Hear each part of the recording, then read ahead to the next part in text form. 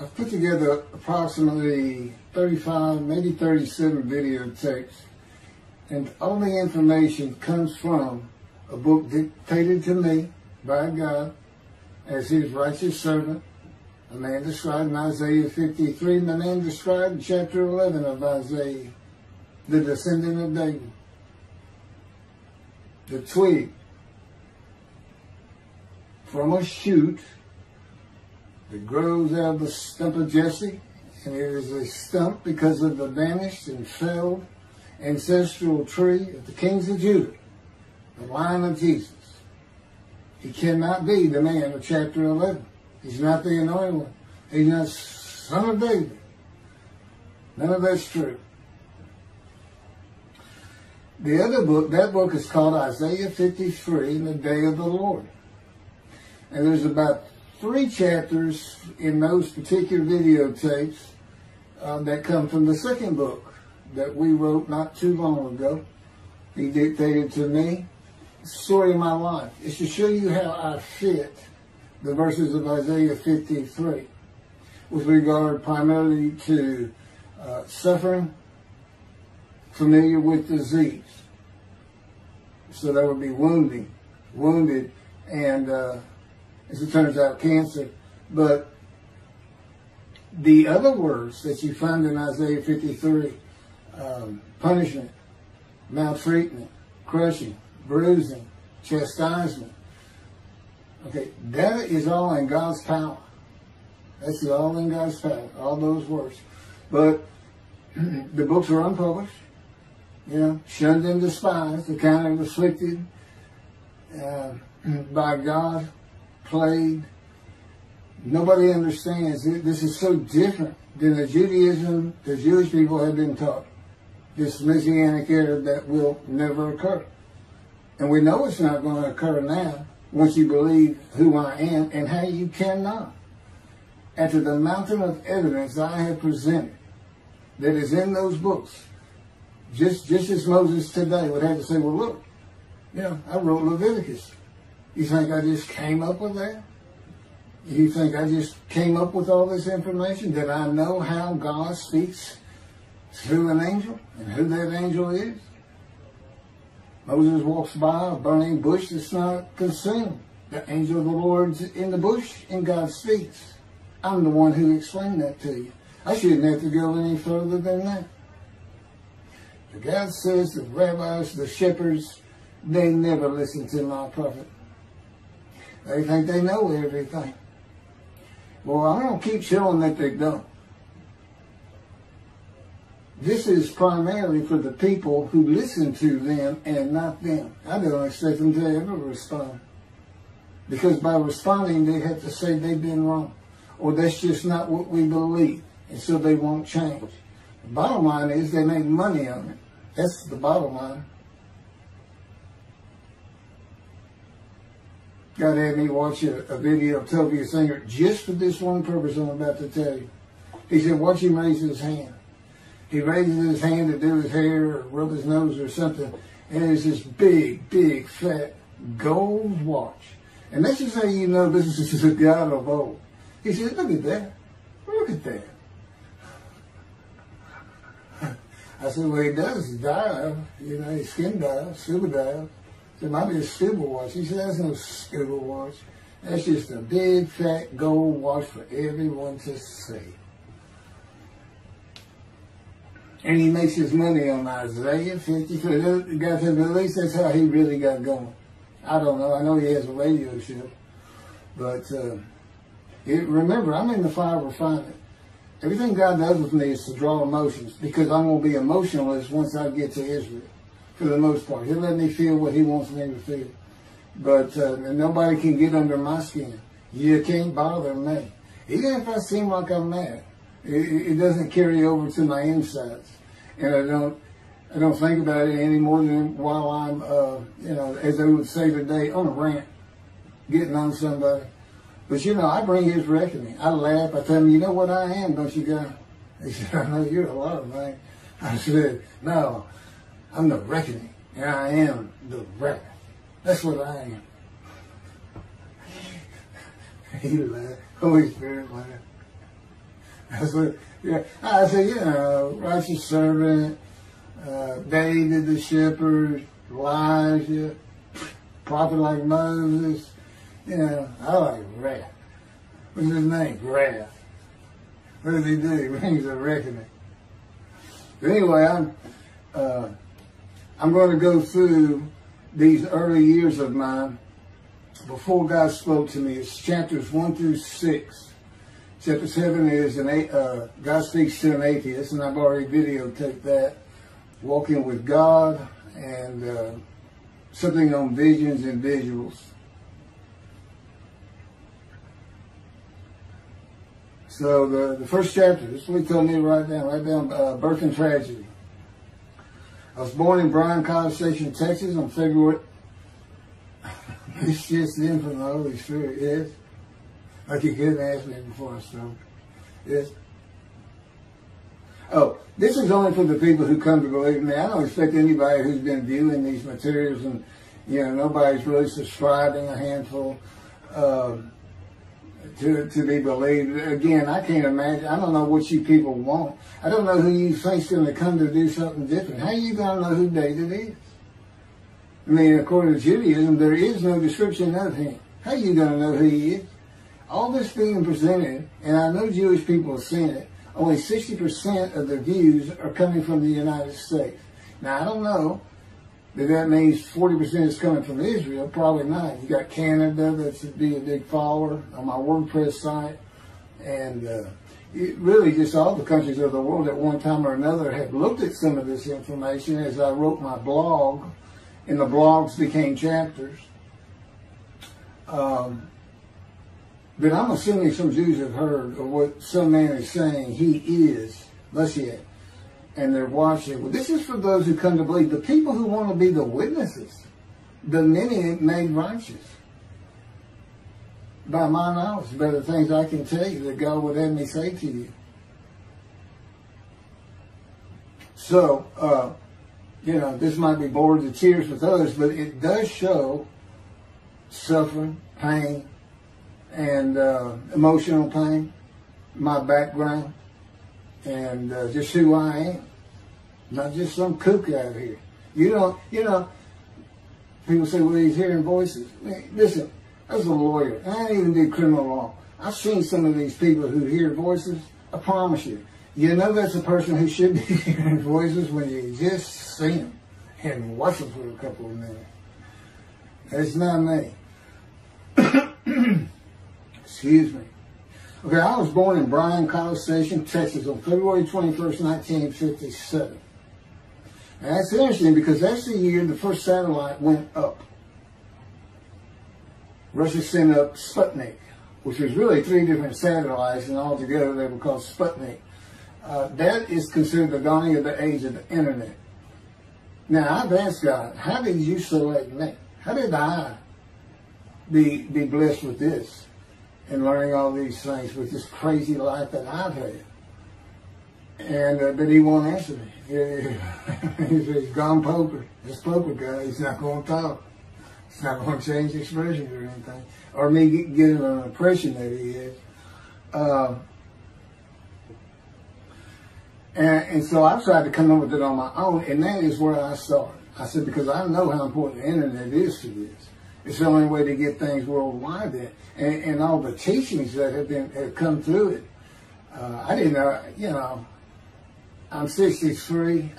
I'm not like the young people who can just text messages without looking at, looking at them, and all that. But he's taught me everything. He taught me how to set up Facebook, Twitter, you name it. He would just say, go to your computer, do this, do that. Commanded it and directed to become very good at the computer and, of course, word processing. I'm a regular secretary, except I still henpeck with one finger. I used to. But God says that's to show you I have perfect use of this disfigured right arm. It just doesn't have muscle in it, and my shoulder's shorter. Anyway, I was born in Bryan College, and that's what Texas A&M University is. And my dad was attending Texas A&M when I was born. I graduated from there 22 years later, which is a story in and of itself. So I was born premature in the 7th month of my mom's pregnancy. I was born in February, and there were many complications. My parents were told I would not make it through the night, and they should just take me home. Mind you, this is 63 years ago.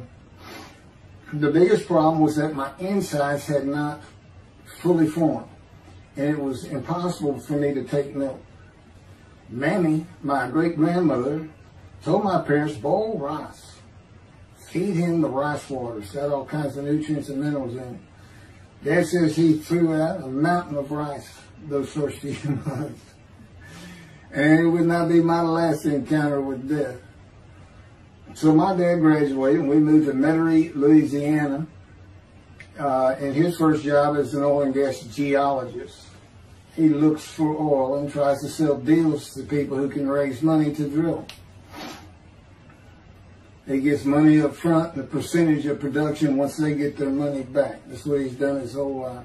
And I became, as a lawyer, I became board certified specialist in oil, gas, and mineral law because I had found it so interesting.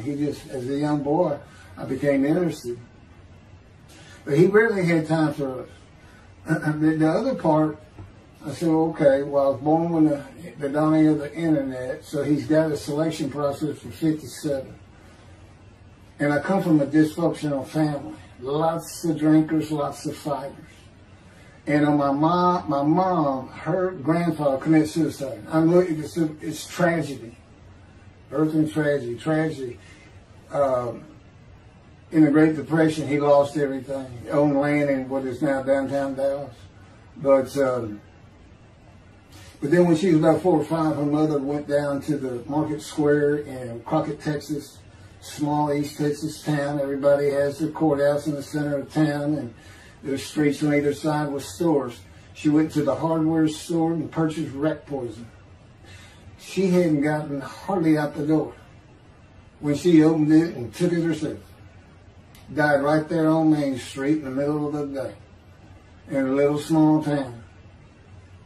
I don't know how long that would have been. My mom's 85 or 6. She was 4 or 5. Almost 80 years ago. So I'm sure it was quite an event. And her dad took her and her sister's about 2 years older, to Metairie, and not Metairie, to someplace in Louisiana, but could have been Baton Rouge. And her father became a elevator operator, and you can still find this in Houston. When I was at law school, I went to law school downtown Houston, but South Texas College of Law, and at the courthouse, they would have somebody sitting in there on a little stool and with a lever and take you up or down, take everybody up or down. With all the lawyers coming in for the court cases, it was packed. I'm sure they've done away with it by now. But that's what he did. And they found him one day or night. He had taken out a pistol, he shot himself in the head and killed himself. So now she had suicides on both sides of the family. And her father's brother took the 2 girls in. He actually adopted them. And she was about 10 or so, I believe. She's with him out in some shack in East Texas. And, there's not even phone in this place. And he took a shotgun. And I'm sure he'd been drinking there, all known for it. And blew his head off right in front of her. I mean, that's all the circumstances I know about it. It doesn't sound like a good scene at all, but it scarred her for life.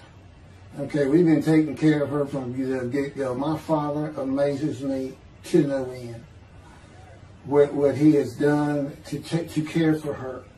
See, they knew that was his sweetheart. Eventually, now at 10 years old, that's who he married. And they go from Crockett, Texas, small town people. I still take care of them. They've taken care of me for 10 years. Got to me from society. He made me quit law. terminate my law license in Hawaii and Texas, and took me into poverty. I've been in poverty for 13 years until I just now filed for Social Security early. But I give them more than 90% of it to make up for everything they've given me for 13 years. While I'm in God's fire of refinement, learning everything I need to know. And I have learned much. There ain't any question.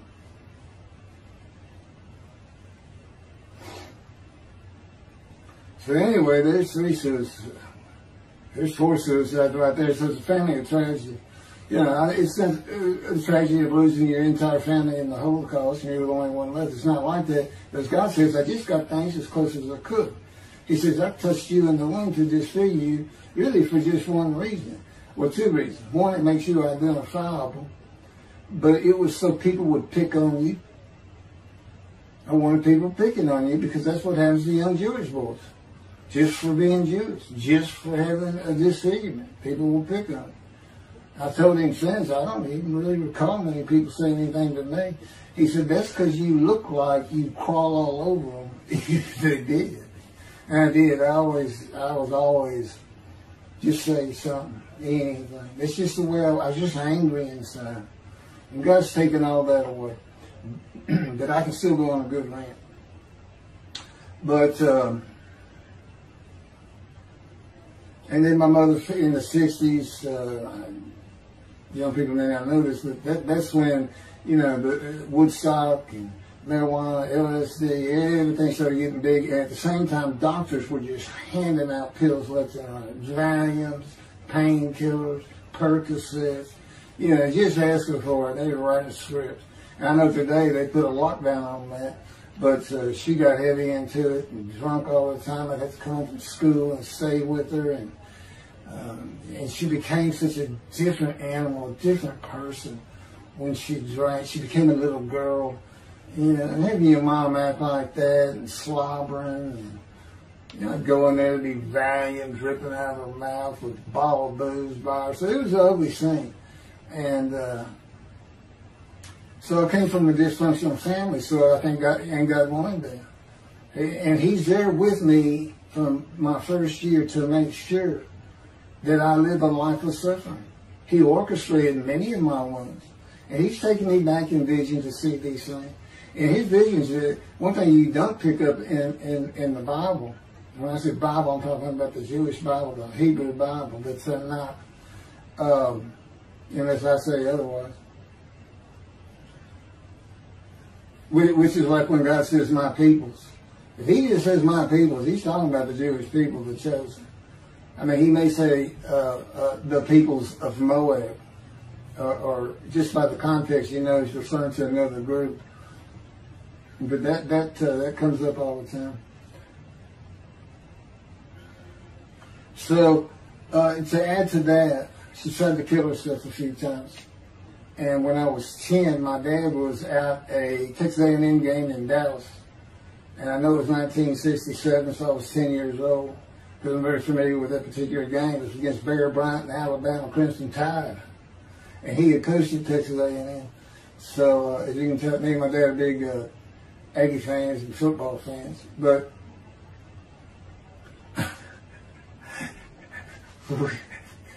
I had been assured we'd be able to see those games in Israel. Somehow it might be technically. He said, we'll get it. That's the Holy Spirit. We'll get it. I said, he's so funny.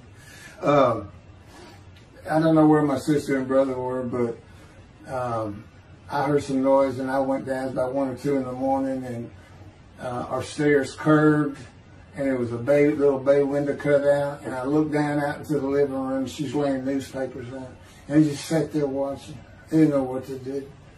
And she got down that paper and took out a butcher knife, not a razor blade, a butcher knife, and opened her wrist up. And this happened again years later when I was in high school. She opened her elbow up, and that was god awful. I don't know. But before she bled out, my dad opened that door. I sometimes think she knew he was going to be there soon, would probably save her. But it didn't look good, and I hated myself for not doing something. Maybe that's why I was so angry. Anyway, because I didn't do anything, I just sat there. I couldn't move. I don't know. I don't even know what I was really thinking, really. But I can't. What it did is it told me how much her uncle blowing his head off must have done to her. That must have really hit you. I had nightmares my whole life, but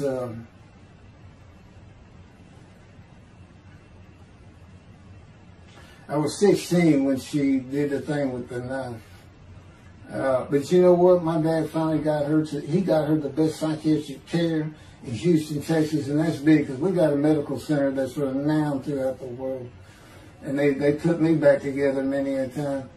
And she never did that again. And the amazing thing is how different she is in her very advanced old age. I mean, it's like she was never that person of the 60s and the 70s and the 80s. I don't know how my dad survived it. I'd have never stayed. I'd have taken the kids and said, try to find us. But he's not out there. I've never seen two people who love each other so much. It's crazy. But anyway, I was married for 20 years and we weren't like that at all. We finally divorced for irreconcilable differences. Okay, my first major surgeries when I was 2 years old. My first surgery. Up above here, I have a scar. I had my first of many surgeries. Been born without my right pectoral muscle, small shoulder, withered arm. And there was some, the movement of my arm was restricted. There was some tissue in here that had to be cut out. So they opened me up and did that. I was born right-handed, but I do everything left-handed, except for light things. Like I shoot a basketball right-handed. I throw a ball right-handed. Darts, things like that. But bowling, I'm left-handed. You know, anything heavy. And I was quite an athlete. If I'd had two good arms, I'd have probably been on scholarship. I was already offered a partial scholarship at a small school for track, even with this bad arm. But I just didn't have the fast start. You got to have two strong arms just pushing out in front of you. But I was some kind of quick and fast. So we moved back to Houston, to a place called West University, a suburb. And this little story, I don't even like telling it, but God tells me I have to. And he had something to do with it, but I'm not going to go into that part of it. So anyway, I had decided when I was in second grade, I was tired of school, didn't want to go anymore. I don't exactly know why, I just know I said, that's it, and I'm not going. Dad came to get me up and finish school until I'm not going. And it was on. He was going to get me there. It took him about an hour to get me to the car. Fighting and screaming and running around, hiding, getting under bed. You name it, I was doing it. And anyway, he finally gets me to the school, but he's too tired. He wasn't even going to try to get me out of the car by himself. So he get out, and he goes and gets the principal. Now, my dad's about 6'2", but he's real slim. And but he comes out with his principal, who's taller than he is, and he's a hefty guy. He's burly. Anyway, so they come, they said, get out of the car. I said, I'm not getting out of the car. I'd already locked the doors. Only the two front doors locked, and it was those locks that you pull up and push down. So my dad used the key, and he opened up, he popped that lock up, and I slammed it back down. Said, I'm not going to school, I told you. He throws the key, they started throwing the keys at one another over the roof. The principal was driving the same thing, and I'm slamming his door, I'm leaping across the car. Man, I don't know how long I went, but they finally, you know, 5 minutes maybe, seemed like an eternity. I was terrorized, that's the way I looked at it. Anyway, the principal got it open. And I saw that door open, and I got back on the far other side of it, by the steering wheel with my back against that door. I curled up like a ball, had my knees on my chest. And he reached in to get me, and I unleashed on him, kicking him in the face with everything I had. It broke his glasses, and his orbital bone got shattered. So, you know, That wasn't my first principal either. There's another one. So, but anyway, so they carried me in, and it was very embarrassing, just crying. But again, funny thing, nobody, because I stayed with this same group for 9 years, going to West University and the junior high there that you go to. Nobody ever said anything to me about it. And I knew some of those kids that were in that class.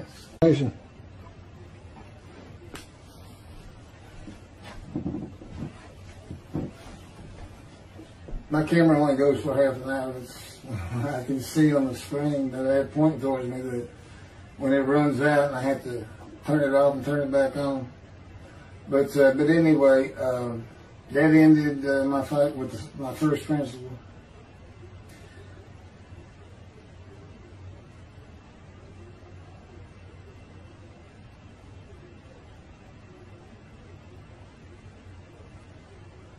Yeah, here it is right here. I just got to have me put these together. In the 10th grade, the principal of the school told me to cut my hair. You know, I had long, blonde, wavy hair, well past my shoulders. Again, this was, I graduated high school in '76, and this has been junior high, so it's in the early '70s, but it felt like the '60s still. And I kept in a ponytail. It was neat. It was a school-wide policy. I think I was one of the last people to cut his hair. I was hiding all the time. I was always on the alert for the teachers that would turn you in. But I went and got it cut.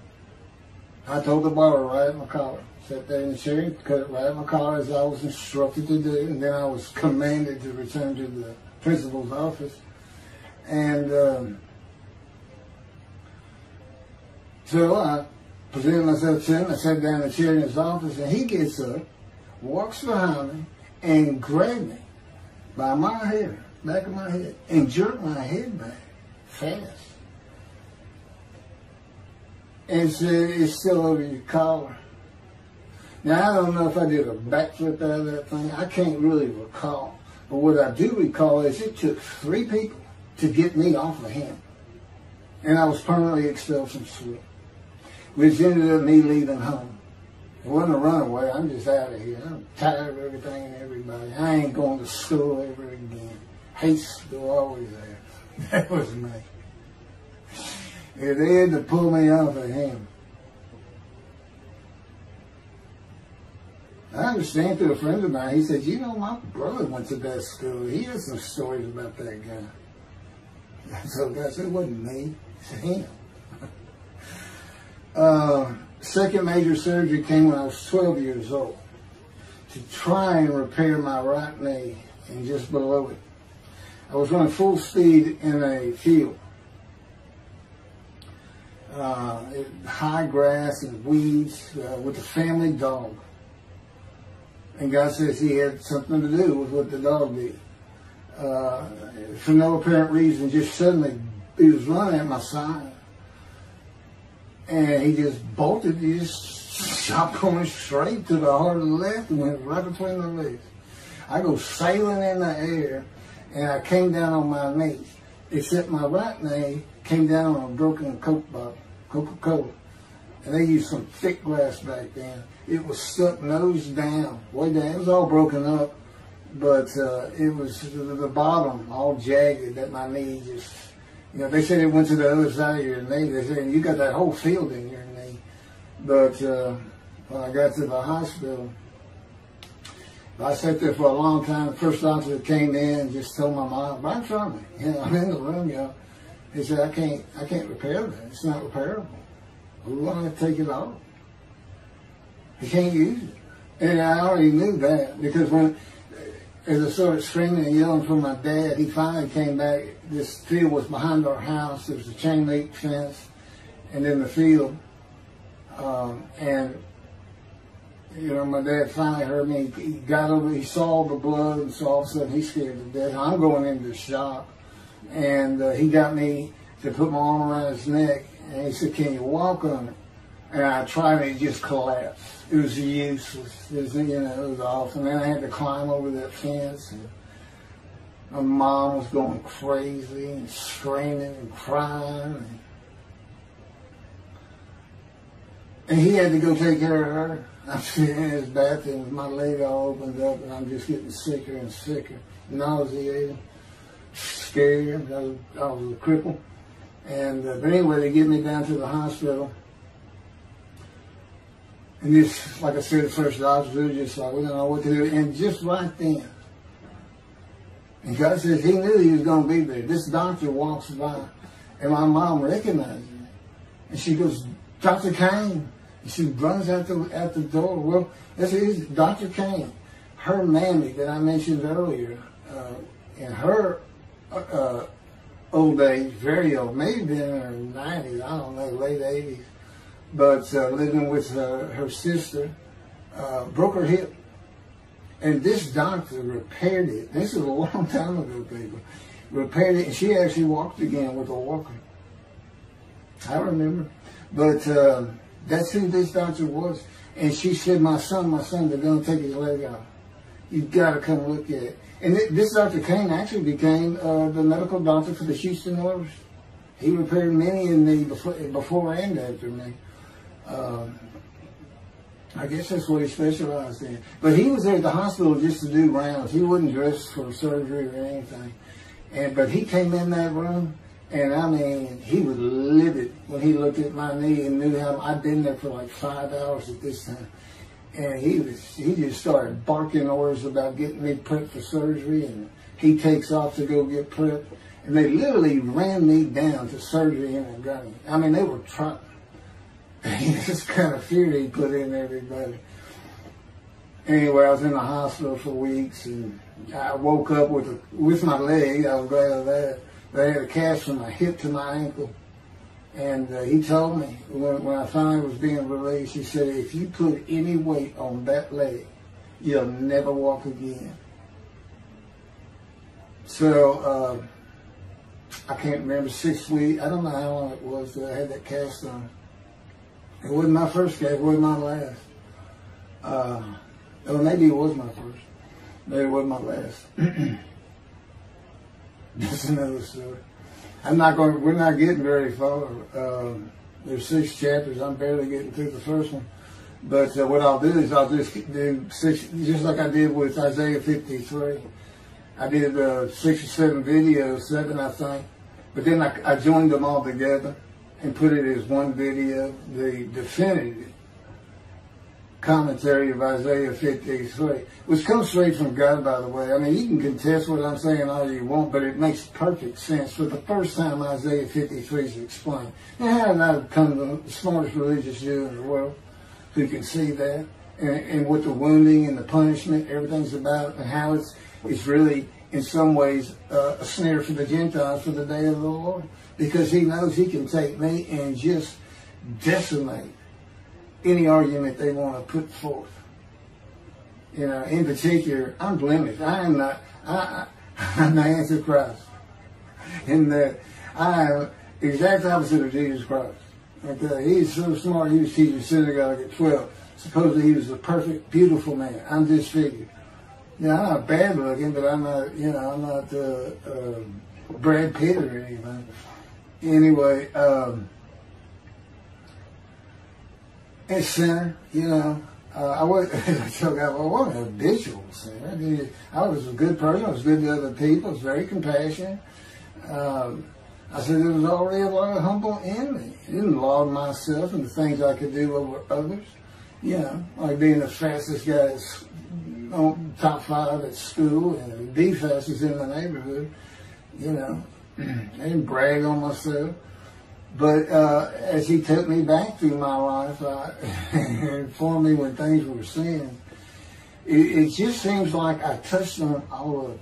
And if murder in your heart is actually committing that sin, as the Christians say, I don't really go with that. But then there's really not much I've missed. So I'm a sinner. And, you know, Jesus can say, well, I'm a sinner too. I lied. All you got to do is read the scripture in the Gospels. You see where I'm lying. That's easy. And I came from the banished line. I thought I was the man of Isaiah 53. I thought I was going to be exposed to death, but given long life.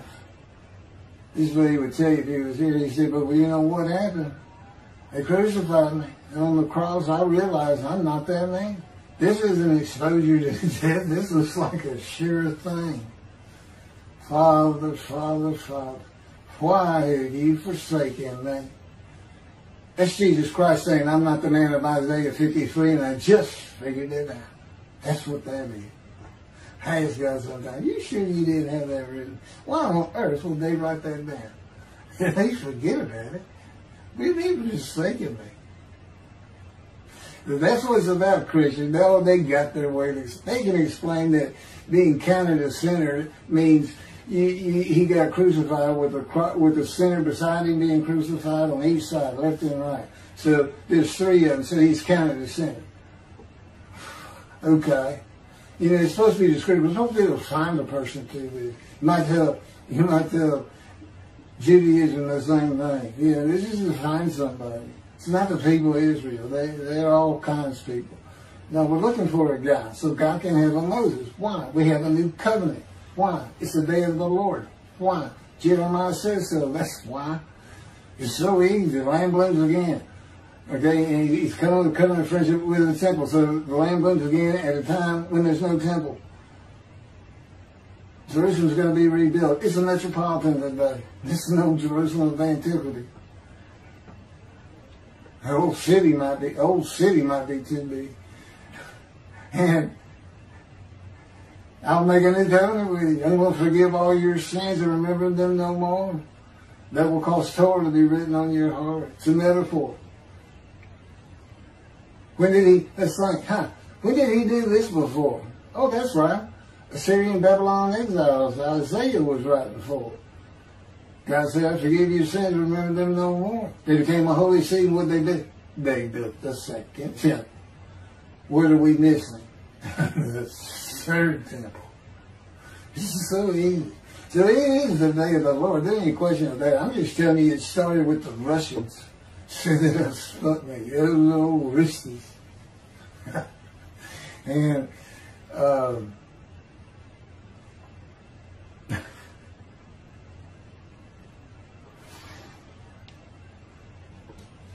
he's bringing the covenant, but he's got to have a Moses. He said himself a prophet like Moses. So he was saying it's Joshua. No, it's not. God needs him today, the day of the Lord. And guess what? He gives us a description of him. He knows this is a time of secularism, reliance on science and medicine and doctors. And you got so many more people who the only book out there is not the Hebrew Bible. There's a lot more books now. You know, there's all kinds of distractions, television, cell phones, computers. You know, back then, you know, we just sat around and said, what do you think God's doing? I don't know. Wish he'd send some rain. You know, it was just, I said it's easier to get them back then. But here it is. It's here. And God said, you see why I put shun and despise in there? Because for a while I said, God, you know, this is before we really got the books done and everything. I said, I'm just sitting in a room. I can't really tell anybody shun and despise in there. Counting me plagued, afflicted, and by God, everything else. He said, well, how do you feel now that we've been putting all this on the internet? I said, I feel shunned and despised. Yeah. I can tell there's no question this ain't gotten back to those two. I said, you keep attacking them like this and I'll be certainly sure, just in case I'm wrong. But, because he won't actually tell me, he won't tell me anything, this is a rule of thumb, he won't tell me anything that I cannot find out or become knowledgeable on or informed on of my own, which means about nothing because we're in a room all the time. The adjunct of the Holy of Holies is what I call it. I live in the Holy. I'm like the priest who can, the only person who could go into the Holy of Holies was the high priest. And that's what I'm like. As a matter of fact, God had me write down, just as he had David write down, a new Psalm 151, where God said, and it's on a video, where God is speaking. Where the Lord came to me and God said, quote, and within that, he says that he declared me. We actually used the psalm where he declares it for David. He declared me an eternal priest in the order of Melchizedek and King David. and a rightful king, small k, and a rightful king. And he also declared, I'm the righteous servant. I mean, that's God talking. I mean, he's using it. When he dictated to me, it wasn't, you know, to be written in my personality. That's him. That's him doing a new song. So, because he does that. He, you know, even in the writings, the person doing the writing, who, whatever prophet it was, or Moses, or David, if he wrote Samuel 2 and Kings 1 until he died. As I say, God says, look, just assume the central character is the one I had writing, because their lives change when I come to them, just like mine's changed.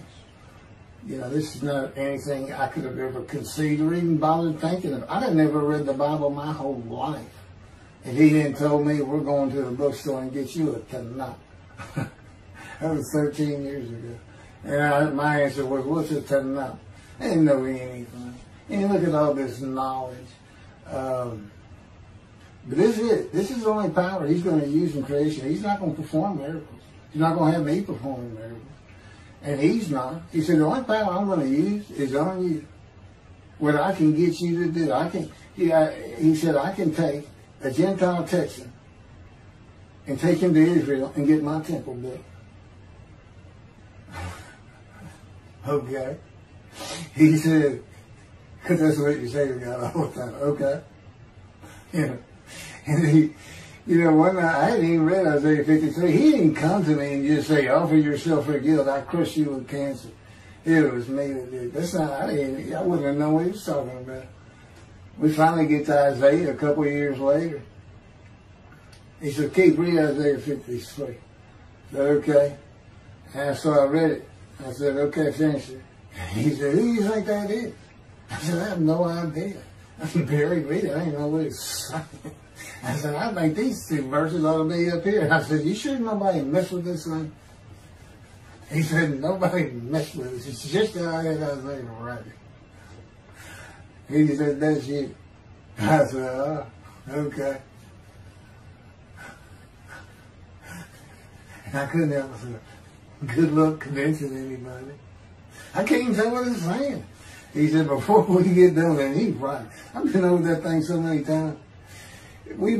From my original version of Isaiah 53 that he dictated, or told me how to put together, but every sentence, every word is, we've changed it up and added things. I've learned things. Like I didn't know about the test of devotion. I didn't know why the angel was leaving early in Malachi 3, but I do now.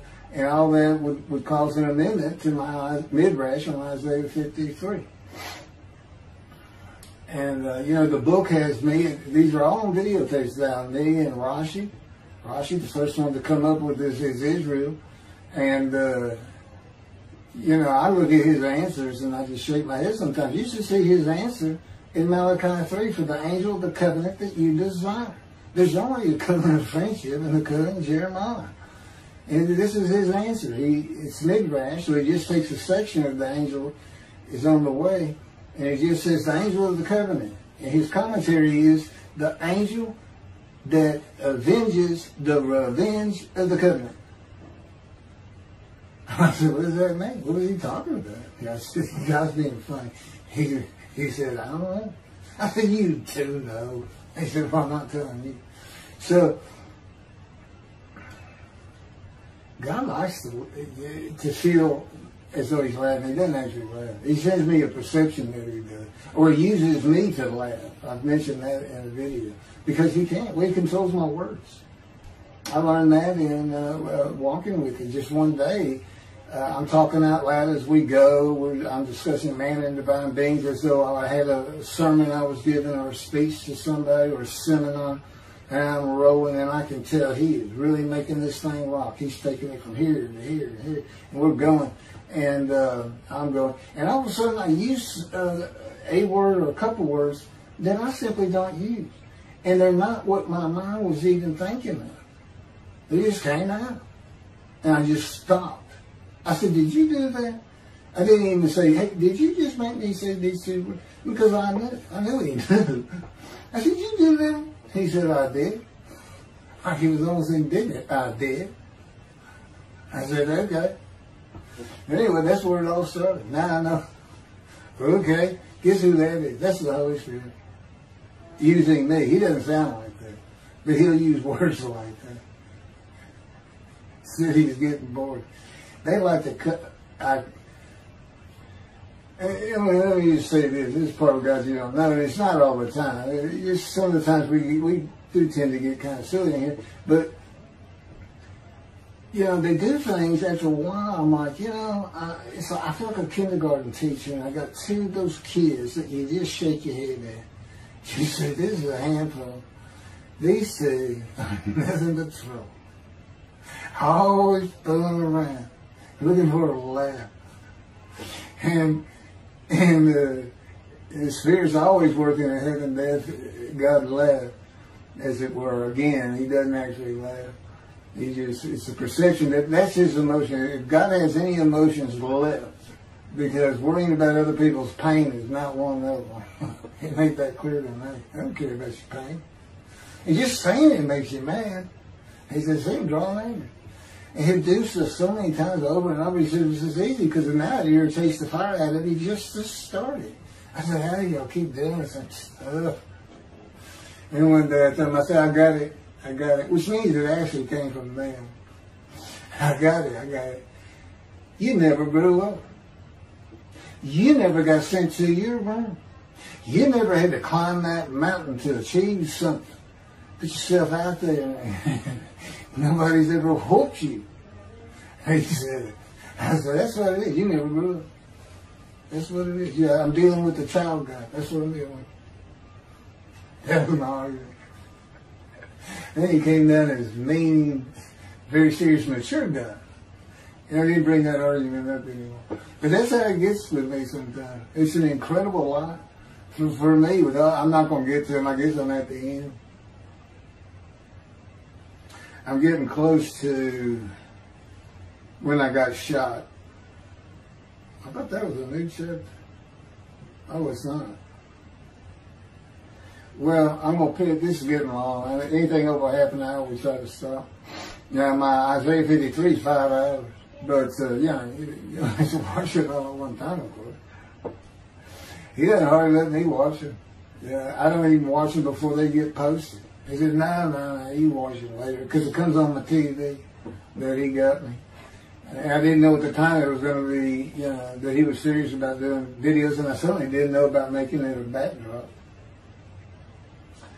He decides everything. You know, he tells me when to eat, when to get up. I don't sleep hardly at all, 2 or 3 hours a night, and sometimes less, and take a half hour nap sometimes.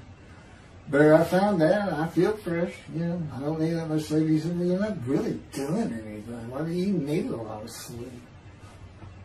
And see, that used to make me mad. Now I just laugh at it. Thank you very much for listening. I'll pick this back up on another video, and eventually I'll put these first 6 chapters, just like I did Isaiah 53, because it's a book that he dictated to me. I can't get it published. I'm going to put it on YouTube. That's why I'm reading it. And as I said, if you don't want to listen to it, don't listen to it. But the information that's in these books and in those videos is, that's my proof. And quite frankly, God says, if that's not enough for them, well, that's just too bad. Utter destruction is what they end up getting. They better learn how to listen to the prophet. See, it's no different than the people back then. You'll say, well, why didn't they listen to Isaiah? Why didn't they listen to Ezekiel? Why didn't they? They laughed at Ezekiel. That's what Rashi says in his commentary. I didn't know it was laughing at him, but they just ignored him. Yeah, everybody thinks they know it. But in any event, I do know there's one chapter we haven't put in there, and that is recognizing a prophet in a time. It says Moses vouched for Joshua, so he didn't have to be tested. Now, the problem with all that is, and I think why God hadn't had to put it on video, is that they're looking for a seer, somebody who can see the future. But see, that's antiquity. I mean, that's not what you're looking for today. Moses wasn't a seer. And none of the prophets were seers. They just wrote down what God told them to write down. God's the prophet. Is the one making prophecy. And what he does, he doesn't actually just, quote, see the future. He walks it through. He says, okay, right here is when they're going to send up a satellite. This is where humanity will be at that time. He can walk it through in his mind. As I mentioned, his eyes, he doesn't have them. It's just his absolute knowledge of all things. He can form a picture of this room. Me, it's in here. He knows every atom of my body. And he just, it's like he does a vision for himself, a visualization. That's what I call when they put pictures in my mind. He says, and he puts it into the spirit's mind. And they're both within me. You know, the big cloud that just came down. If you're sitting in a room with me, it envelops you. But it engulfs me, it goes through me. My little spirit cloud becomes part of the big cloud. That's why God is in his spirit. Here's the elements of spirit, here's the elements of God's presence, his mind. Two clouds, they just come together, they can be together. Okay, but God's still one. He created the other cloud. And then in this room, filled with them, my little spirit is like a little cloud that just came in and part of it. That's who I am. That's a man in divine days. Okay? No, it's like nobody's really expecting it. Well, maybe it's because you didn't know these things. And now they want that, you know, I get the feeling shunned. Shunned means I'm not looking at that. It sounds like a kook. We by faith, by the fundamental principles of the Fram Band from the Talmud, from his diagnosis of the Talmud. Why don't you do your own? Why don't you throw the Talmud out and learn some new stuff? Why don't you get out of antiquity? Every religion has an end times like that. Every religion ends up with utopia for its people. Everybody. Well, don't be like everybody. You're the Jews. Throw that out. Let's get practical. Let's have God in our midst again, in that man like he was in Moses. Let's point at him and tell the Christians that is the man of Isaiah 53. Here's what it's about. God says he's coming back. He told us we're not waiting on him like you. And he said when he was coming back, he false prophesied 5 times. He ain't coming back. He wasn't who he thought he was. He told us on the cross. I'm not the man of Isaiah 53. He tells us. What else was he doing? Why did you forsake me? I'm about to die. What do you think he's talking about? What do you think he's thinking about? You're not supposed to die. He thinks he's the man of Isaiah 53. So do they.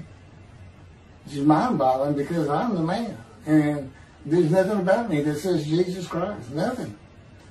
You should hear me cuss God. I've cussed him trying to die.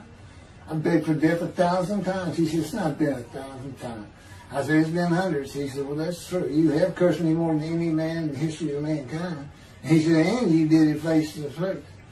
And I said, you shouldn't make me so mad. He laughs, y'all.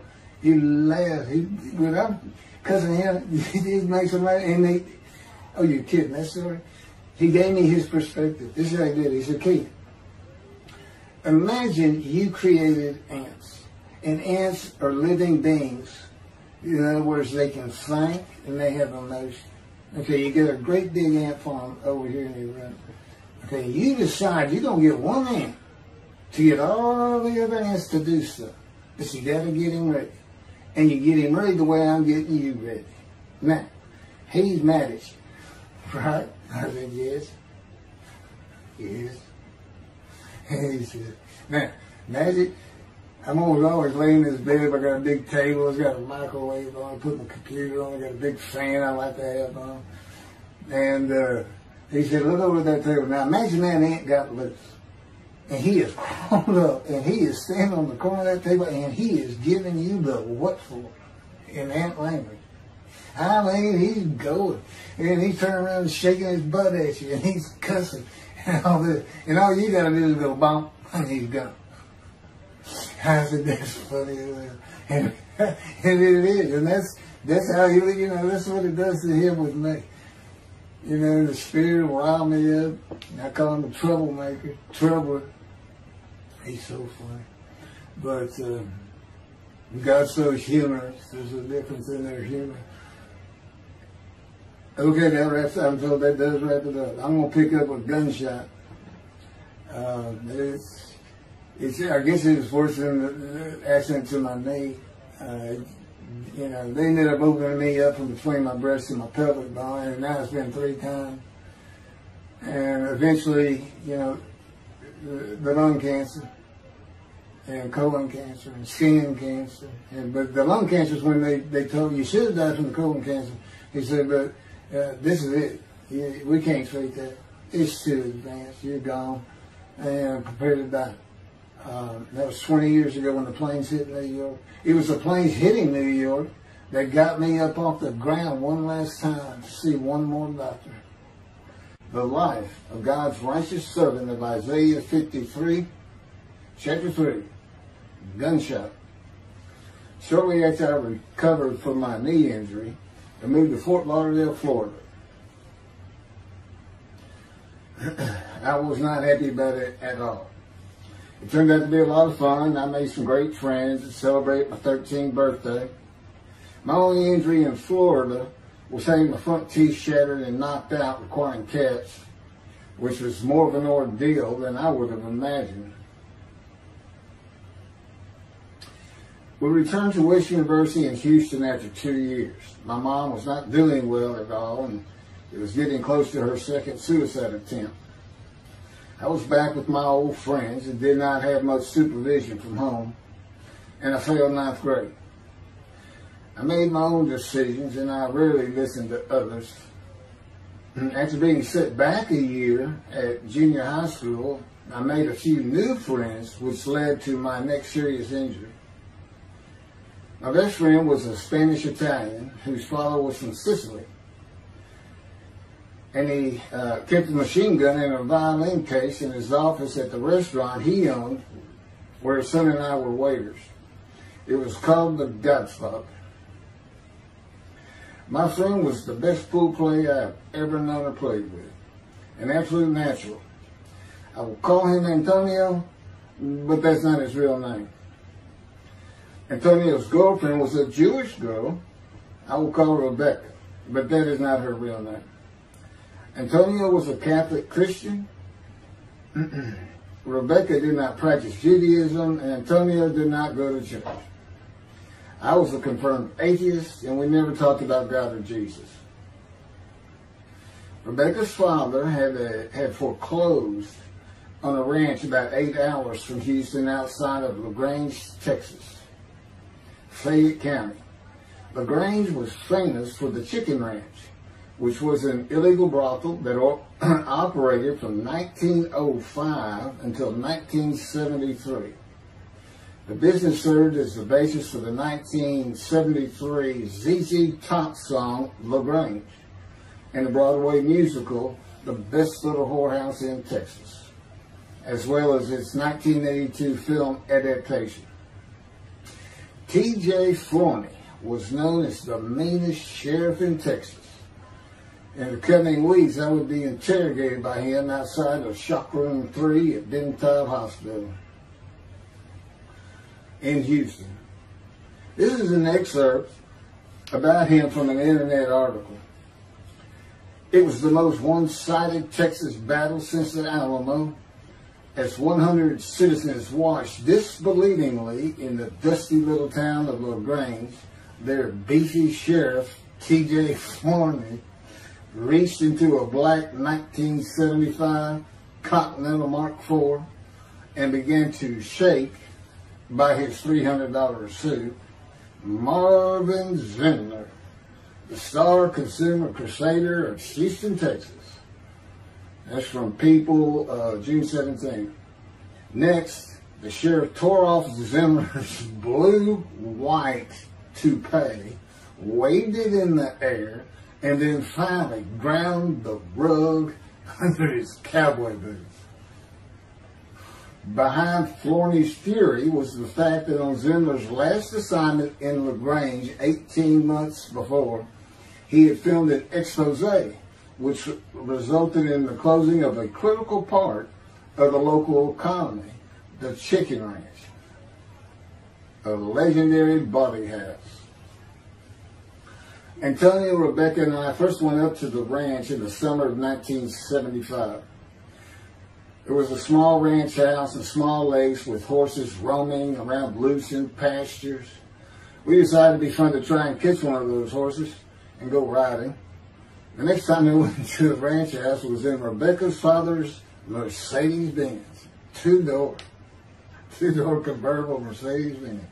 I sat on the hood of that Benz with a lariat while she tore through fields trying to run down a horse for me to rope. The horses could turn too fast, and we never got close enough for me to rope one. What we could and did do on the next trip was bring guns. A 30-30 rifle, shotgun, and two 22 caliber pistols with holsters. As a backdrop, Antonio and Rebecca had broken up as boyfriend and girlfriend, and her attention had turned to me. I did not believe that caused any friction between Antonio and me, but it should have. It did not seem to be a source of animosity of Antonio towards me in any event. On October 5, 1975, we were all back at the ranch having a great time. Tony and I were shooting at cans with our pistols and practicing a quick draw from the holsters. We were standing shoulder to shoulder, about 3 feet apart, and he was a little forward of me. Rebecca came up behind us, between us, and said she wanted to shoot. Antonio passed his gun to her, and it fired when it was going by me. The bullet went on a straight line through my bladder, intestines, and colon from the front right and lodged in the back of my left buttock in my backside. I could see the trajectory in my mind. I fell to the ground, and Antonio fell on top of me, rolling me over and over. I think he was looking for an exit of the bullet. I told him to get me to a car and get to a hospital. Felt like Babe Ruth had swung a bat up between my legs. I never once thought of God. On a big ranch, there are several gates for different sections of land and different purposes, usually with chains and a lock. When we got to the first one, I told Antonio, drive through it. I told him to ram it. I knew I was dying, and all I could think of was, you have got to hurry. I didn't panic, but I had never been so afraid and had never felt fear like that again to this day. Sometimes I think I have forgiven Antonio for accidentally shooting me, but I had not and cannot forgive him for stopping at those gates. I'm still mad about it. I was seriously angry at him. We got to the LaGrange Hospital before noon on a Sunday. They had to call the doctor to come in. I asked the nurse for something for pain, and she told me my vital signs were too low. That if she gave me a shot of morphine, I'd drop dead right there. It would kill me. No pain medication. The doctor came and looked at me and said there was nothing they could do there. He told me they were getting an ambulance to take me to Houston, Bentab Hospital, where they operated on gunshot victims all weekend long and do to this day. It's a trauma hospital. Many young doctors from Baylor University, all around the state. It's the high desirable place to be because you're cutting all. If you want to be a surgeon, you're cutting all day long. I knew one thing with a certainty. I could not pass out or fall asleep. If I did, I would not come back. In an ambulance, I talked to 2 fellas that were tending to me, as much as anything to stay awake. I asked them such things as what it was like to be married, graduate high school, have a career job, but my mind repeated over and over, you have got to hurry. We arrived at dusk. This happened before noon when I got shot, so now it's getting dark. When the ambulance opened, my brother jumped in to help. My mom was standing by the entrance to the shock rooms in her fur coat. She later told me that since Bentab was a public hospital, it might help if they thought we had money. I didn't see my dad, but my sister told me later, the whole way to the hospital, all he could say was, to God, please don't take my boy from me. I had stayed awake for some 6 to 8 hours in awful pain. They took me to shop room 3. It was filled with people giving orders and very loud. On the table, the nurse told me she had to put her finger in my bottom, which embarrassed me. And I raised up like a sit-up and saw nothing but blood rushing from my bottom onto the table. You have to hurry is all I could say. They finished prepping me for surgery and rolled me to a hall in a line of others awaiting surgery. Then someone was saying my name, and I opened in to see T.J. Forney, Sheriff of LaGrange. He wanted to know if I'd been shot intentionally, what we were doing at that ranch, did we have permission to be there, and et cetera, et cetera. I told him I thought it was an accident and to leave me alone. I never saw him again. I didn't have to wait long. The orderlies bypassed everyone in front of me and took me to surgery. I awoke in a large room with about 10 beds on my side of the room and 10 beds on the other with other patients, and I could hear moaning and crying here and there. It took a few moments to remember what had happened and why I was in there. I fell back asleep, and when I awoke, my dad was telling me he would have me out of there into a private hospital as soon as possible. It was the next day when they transferred me to the Methodist Hospital in the medical center where they had operated on my knee, and I had spent weeks there. I had a hose with a bag coming from my bladder and a colostomy, an opening called the stoma, which is your intestine on the outside of your abdomen, with a bag over it for going to the bathroom. I was out of danger from dying, but still very weak, and I needed to gain some weight. The track team was already getting together, running distance and cross-country workouts provided by the coach, preparing for track meets in the following school semester. I lived about a half mile from the high school. The day I got home, I walked to look at the track. It did not seem possible I could get back in shape. I was afraid to cross the roads to the school. I could not even trot to get out of the way if a car came my way. My insides felt like jelly, and I had been warned that too much physical exertion in the first 10 days could cause a stomal hernia, and my intestines to start extending from my body. I was homeschooled for the rest of the semester by a private volunteer tutor, and passed classes I probably would have failed. The beauty of that gunshot was that it changed me. I was never going to graduate high school, having failed so many classes. So I set up night school classes for the next and my last semester of high school. I was 18, soon to be 19, and a senior.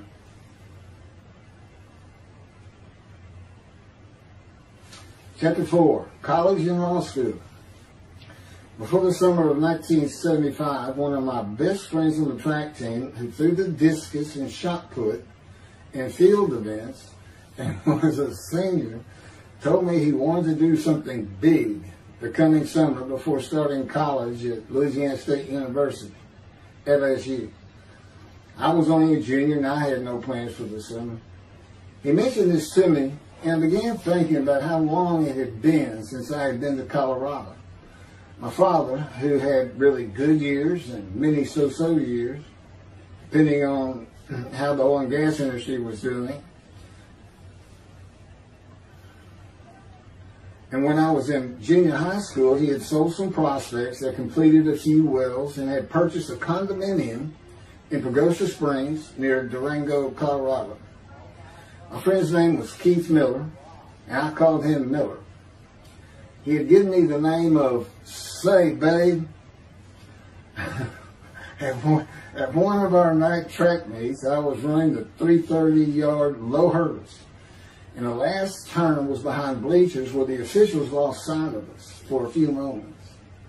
A runner to my left veered out of his lane into mine and took my hurdle, and I had to slow down and go around it, yelling, "Hey man, that's my hurdle."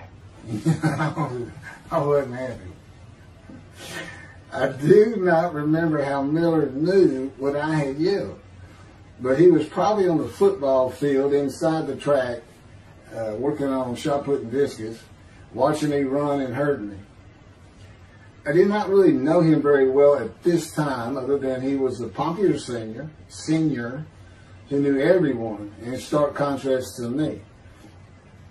On the following Monday, I was walking down the halls between classes, and coming in the other direction was Miller, though I did not see him. Then as he was passing me, in a loud voice, loud enough for everyone in the entire hall to hear, I hear, "Say, babe, that's my hurt." Hence, say, babe. That began a really good and fun friendship, and I got to know the class I should have been in if I had not failed 9th grade. And because I was Miller's friend, I was immediately accepted by anyone he introduced me to. I found out about 40 years later on Facebook. I looked him up and we friended that he's Jewish, and particularly because of his brother. He's got an older brother, and they look just alike. Live up in Oregon. But I did not know that. It's not something we ever talked about. Just didn't think about it. I'm sure he wasn't observant at the time. I told Miller about my dad's condo and suggested we plan a trip up there, backpacking the Womanichi wilderness of the San Juan National Forest. I had hiked there while in junior high school with a friend and his little brother. I had a driver's license in my second year in the 9th grade.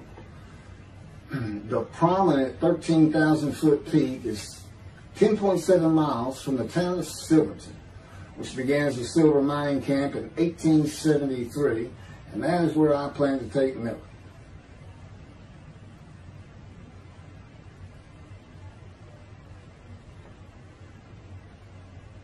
So Miller and I take off. We use his car. As I said, he was getting ready to graduate, and his dad bought him a Toyota. Can't remember the name right now. My dad's condo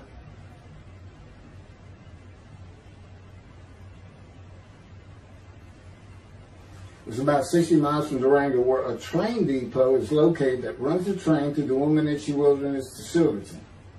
The train is an authentic, narrow-gauge, steam-powered, coal-fired, scenic railroad train ranked one of the top 10 scenic railroads in the world.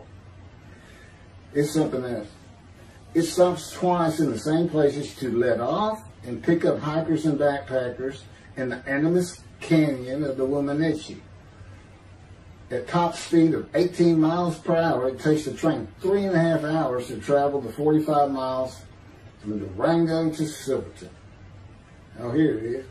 Miller had a new Toyota Celica.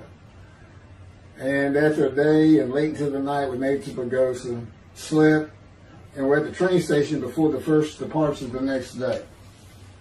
I don't know what the problem was, but the train was not going to run that day. So we couldn't get to where I wanted to take him. It's just too far. We decided to get a hotel in Durango and just head down the train tracks into the wilderness and explore an area I had never seen in with the maps. We got lost. And at one point we decided, let's just put these backpacks down and you go that way and I'll go this way. Well, we did that. We met back up, and then we couldn't find a backpack. And we did finally find them. We slept that night, and we had a big black bear episode because we had left some food out on the ground, which we shouldn't have done. And but anyway, we ended up making it back, and we had one of the best party nights I've ever had in my life. We hit the main street in Durango, which is a tourist hotspot, and we hit every single bar. You could drink at 18 back then. It wasn't 21 as it is today. And we did. We made sure it was like a go. Okay, let's go to every one of them had at least one drink. Shot of whiskey, Boilermaker, beer, whatever. I can't really recall other than I knew I had been drinking the night before when I woke up. But we did. We hit both sides of the street. I don't know how long it took us and how many drinks we had, but we just had a lot of fun.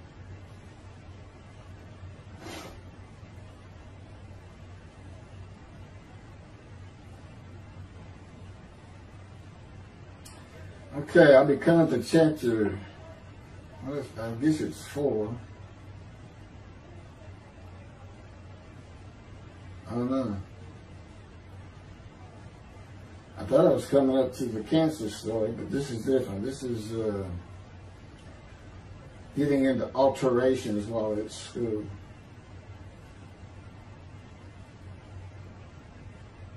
So anyway, I was shot on October 5, 1975, and by early December, so it was October 5, and then in early December, they I had surgery again to put my intestines back together, which was, you know, it was dicey. You know, they kept telling me, we don't know if we can reattach.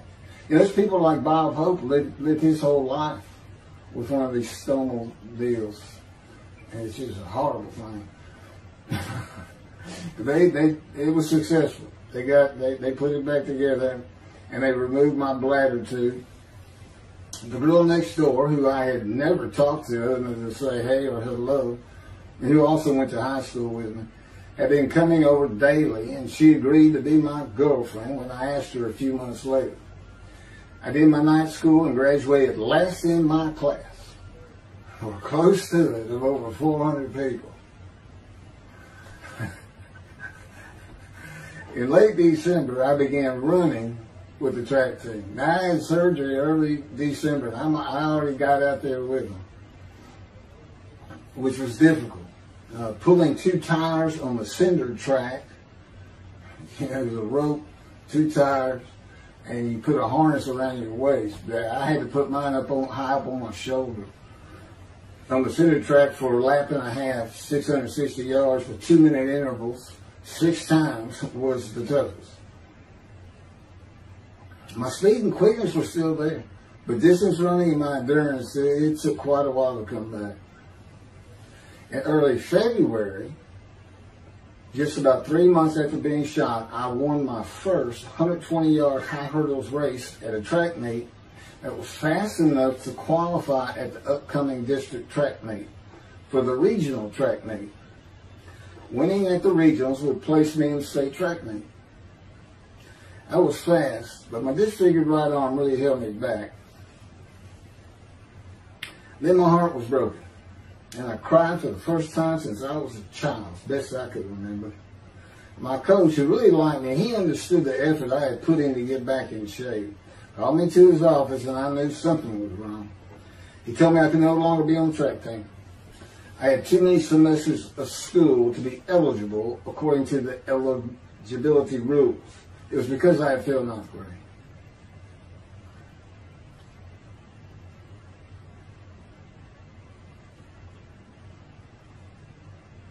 And of course, I had no one to blame but myself. Skipping school all the time, just not trying or caring about learning was why I failed. I was not lacking in intelligence and common sense, as many people thought of me. I could and often did read a complete science fiction paperback book during the school day. One day. I get them from my brother. I just sat in the back of each class and read my book, and the teachers always left me alone. I also was suspended from school a couple of times for fighting. First fight was in the gym in the bleachers with the principal on the floor telling us the do's and don'ts for the 2nd semester of the 10th grade. This is 2 years before I was shot. I found out he already knew me by name, and I had never talked to him. The second fight was with the same guy, but this time we took it across the street from the school. He had about 10 of his friends, and I, being pretty much a loner, I had none. They were African American, bused into school from neighborhoods far away. And I just didn't understand them, or know why they even talked to me with words I did not get, like word, or say, man, can I hold $1?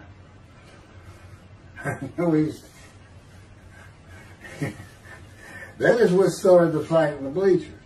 I hear from behind me, and one stood to my left, saying, "Man, can I hold a quarter?" I turned around and just looked at him. And finally said, "I did not have a quarter." Over with the principal, I undid my ponytail. Mind you, he's sitting right behind me, and I'm well aware of that. And I brushed my long blonde hair and then reached into my pocket for some chapstick for my lips. When I pulled my hand out with the chapstick, turned out I did have a quarter. And from behind me, I hear, "Say, man, you said you don't have no quarter." To which I replied, turning around, "I don't have a quarter for you." The next part is kind of hazy. But I do know I grabbed him by the front of his shirt and threw him down the bleachers onto the students sitting below me. That is when the principal yelled my name and told me to go to his office. The next day, the guy and his friends were waiting on me when I got to school, and we fought across the street. The principal had told me not to get into any more fights, and this is the fight I got suspended for. I remember being in, after my suspension, being in the men's room smoking a cigarette in a stall, and a group of African Americans came in, and they were talking about the fight. What I remember was hearing, "That white boy went Muhammad Ali on him." My favorite fighter. I even saw the Ali Foreman fight in Kinshasa live in Amsterdam in 1974. And some of my best friends in high school were African Americans, mostly on the track team where we could get to know one another. I still had run-ins with the general population of the African Americans, who everyone just called blacks back then. I never used the N-word and thought they would help themselves a lot if they'd stop using it. Mostly I think they were angry at being bused in from neighborhoods far away. In fairness to them, white kids did not seem to like me much either. So, yeah, I looked young even for my young age, and with my long hair, about 6 to 8 inches past my collar, I looked kind of girlish, and many people said that to me. One day, a friend of mine told me what it was to him. You never smile and seem to be very angry, like if someone looks at you crossways, you're going to come after them, daring them to say something, like you want to fight. My next suspension for fighting began in middle shop, and it was all my fault. There's not a big deal to that.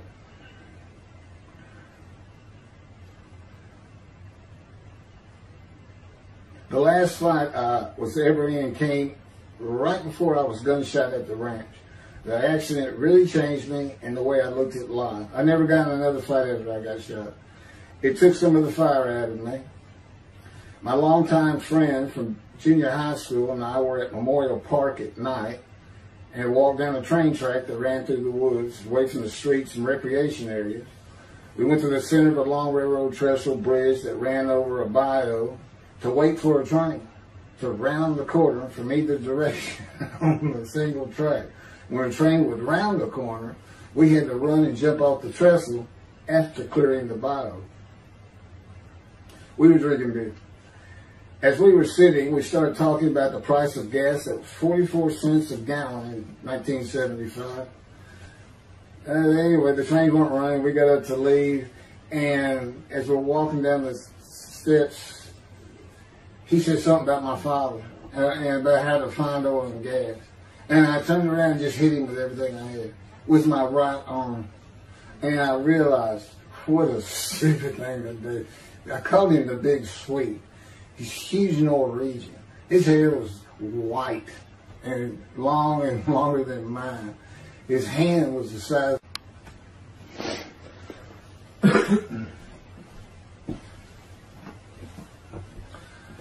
And I had nowhere to run. That was a really dumb part about it. I mean, I couldn't move. I couldn't use my quickness. I couldn't box as I had with the fellow across the street. And he just took one big swing. He's very athletic. Coaches all wanted him on the high school team, but he didn't want to.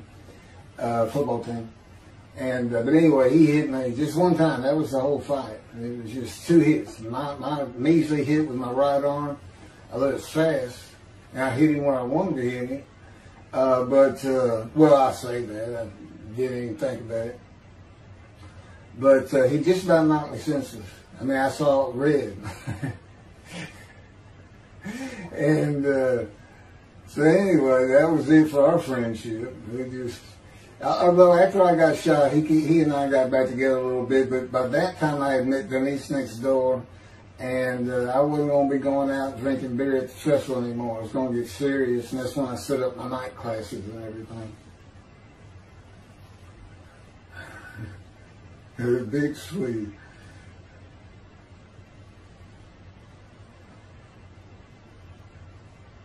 After the gunshot, I stopped seeing old friends, including Antonio and the big Swede, and spent all my time with Denise from next door. I knew I wanted to be someone who succeeded in life. My dad always told me when he was angry with me that with my smart mouth, I was never going to be anything but a ditch digger or a lawyer. While he said lawyer in a derogatory way, he got me to thinking I'd like to be a trial lawyer. I had to get into college first, and the only school I wanted to go to was Texas A&M University. Anyone who had ever known me would tell you that I was not even close enough to being smart enough to go to any college, much less Texas A&M. I would tell you I had never applied myself to the task of learning. Texas A&M denied my application. I called them and pleaded and argued, and finally admissions said that if I came for the summer semester of 4 classes and maintained a B average with no fails, they'd let me in. I did it, barely. I almost failed calculus and got a D. Just a quick thing on Texas A&M, because it relates to World War II, which always makes me think of the Holocaust, and how many Aggies were involved in that. Texas A&M enrollment began on October 2nd, 1876, and admission was limited to white males, and all students were required to participate in the Corps of Cadets and receive military training.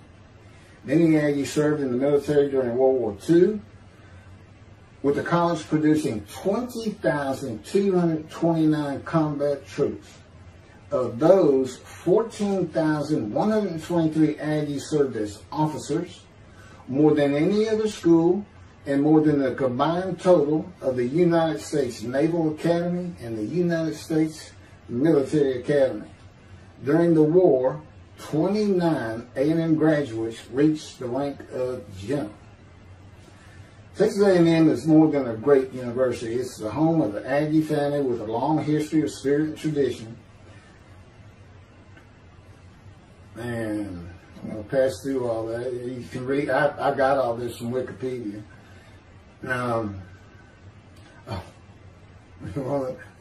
Like Notre Dame, it's a school full of tradition, especially notable at football games and in campus life, drinking beer at the Dixie Chicken. I had a good friend in what is now the Volunteer Corps of Cadets, and we've been shooting pool, drinking beer all night on the weekend, and finally left sometime after midnight. I walked my friend back to the quad, Corps Cadet Quad, a large open area where people could gather, surrounded on 4 sides by dorms for cadets only. And I dropped him off at his room.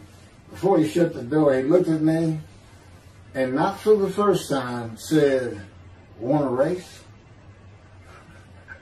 He's fast. We race many times. I said, yeah. Of course, we're pretty much, we've had a lot of beer. I said, yes. And he went to the end of the hall and took off at the other end of the hall.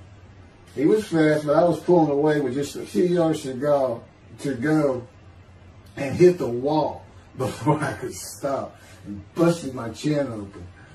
Blood's pouring out everywhere. People opening doors. Look, that's what the little guy did to the taller guy.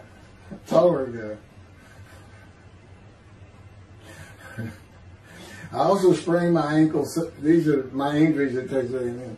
I also sprained an ankle so severely playing basketball with football players that I was in a cast for 6 weeks. Those were my only injuries in the 3 years at A&M. It was the gunshot that changed me and everything in my life. I married Denise when I graduated from A&M in '79, just 3 years after graduating high school. I went through in 3 straight years. Because I had those hours from the first summer, I just went ahead and went the next summer too. And I got out of, and the average for most A&M students is 5 years. But I went through in 3.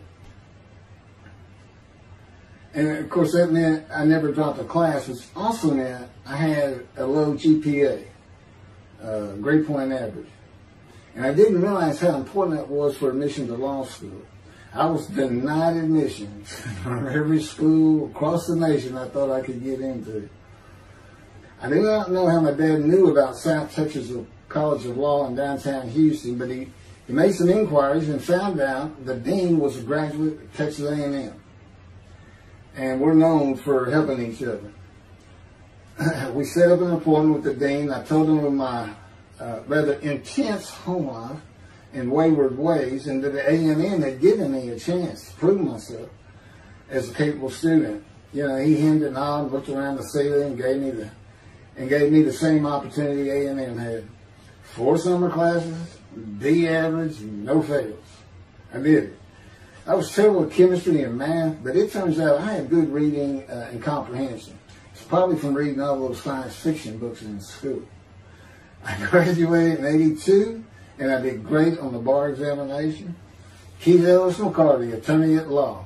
Who would have believed it? Which reminds me of verse 1 of Isaiah 53. Who can believe what we have heard?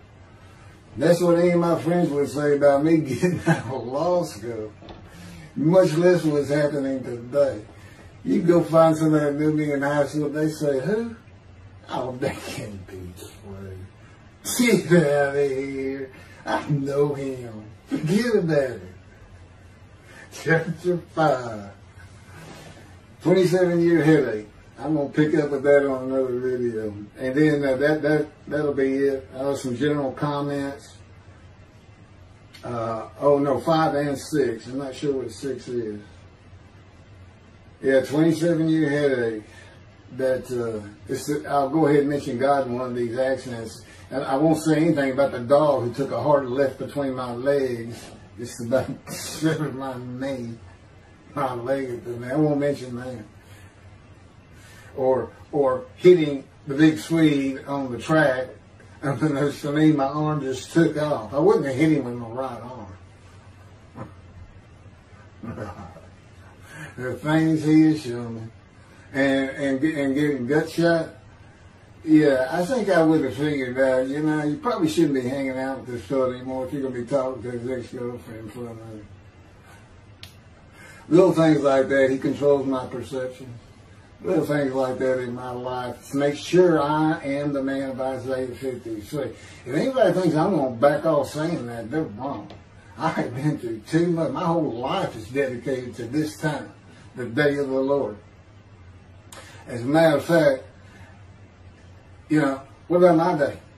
I said, what about my day? Well, he said, well, first of all, God's speaking with you and living with you. Most people say that's pretty good. I said, yeah. But anyway, here's something he's promised me that he lets me check out all the time. That I'm going to put on the screen.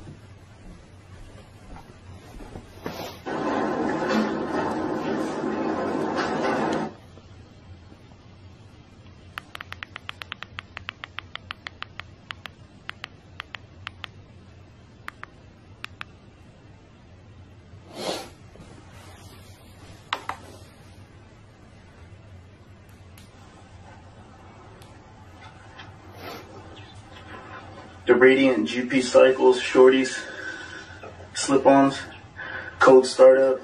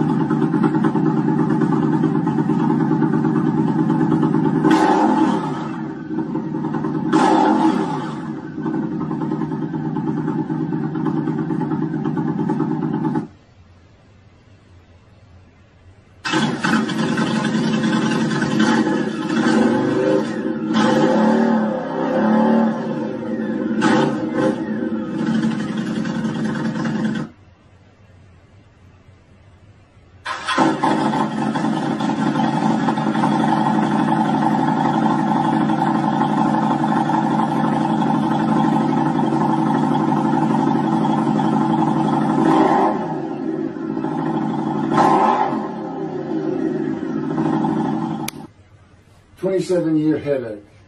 Chapter 5 of the life of God's righteous servant of Isaiah 53. The same year I graduated from law school in 1982, my son Justin was born. In 1985, my daughter Brooke was born. And in 1988, my youngest child and daughter, Laura, was born. I was making good money, though I expected a lot more, in my first job with a law firm that specialized in collections. I also tried my first civil case, which, while working there, which was a nerve-wracking event, first trial. The first day I entered the courtroom, the judge asked me if I was a law clerk. I had a very youthful appearance, though I was 28 years old, not 20, common age for a law clerk. My youthful appearance in junior high school and high school with my long, wavy blonde hair I usually kept in a ponytail had way too many people tell me I looked like a girl. It is interesting, though, at least to me, not one person in my entire life has ever said anything about my disfigured arm. I must have looked like a girl who would beat on you if you did it. When I got mad, there was no hiding it. You could see it in my face and hear it in my words. When I was 28, Brooke was born. I tried my first civil case, and the bane of my existence on earth began. A never-ending headache that I generally thought to be associated with post-traumatic stress disorder. I had terrible nightmares from my youth, but now I seem to have begun grinding my teeth, causing the temporal mandibular joint, TMJ, to ache terribly during the day, and the whole side of my head, the muscular, I don't know what you call it, but underneath the skin of the skull, was always real tight, a tightening of the muscles. It was difficult to even talk to people at some points. For 27 years I had that headache. I tried everything, even surgery on the TMJ, and another surgery where the doctor severed my upper jaw and then trisected it from my skull and spaced it to fit my lower jaw. All to no avail. I could not stop the nightmares and the grinding of my teeth. Mouth guards helped my teeth, but the pressure was still there. I literally feared going to sleep. I didn't want to wake up the next day sometimes because I knew how bad the pain would be there again. It completely ended my dream of being a trial lawyer. So I got an associate position in an oil and gas firm and began learning how to prepare title opinions for oil and gas companies on tracts of land they plan to drill on.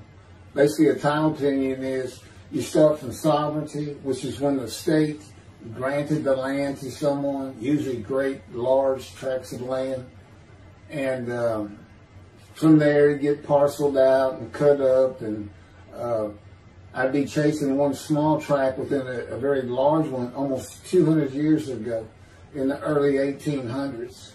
And I would have to create genealogical charts of heirship, you know, for people who died without a will. And I had to know who the family members were. And I got very good at it. And I really enjoyed it. I'd go to small towns throughout Texas and into their courthouses where they would keep all the records of every transaction, of every piece of land in the county. But anyway, there's an awful lot to it. I do go into it in some detail in the book, but I'm not going to for this video.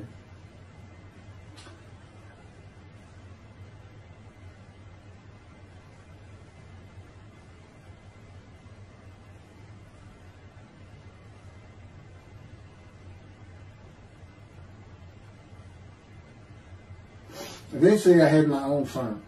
It's just me. In my own office, and I was doing very well, though billing hours for title work is generally lower than other areas of the law, you know, by the hour.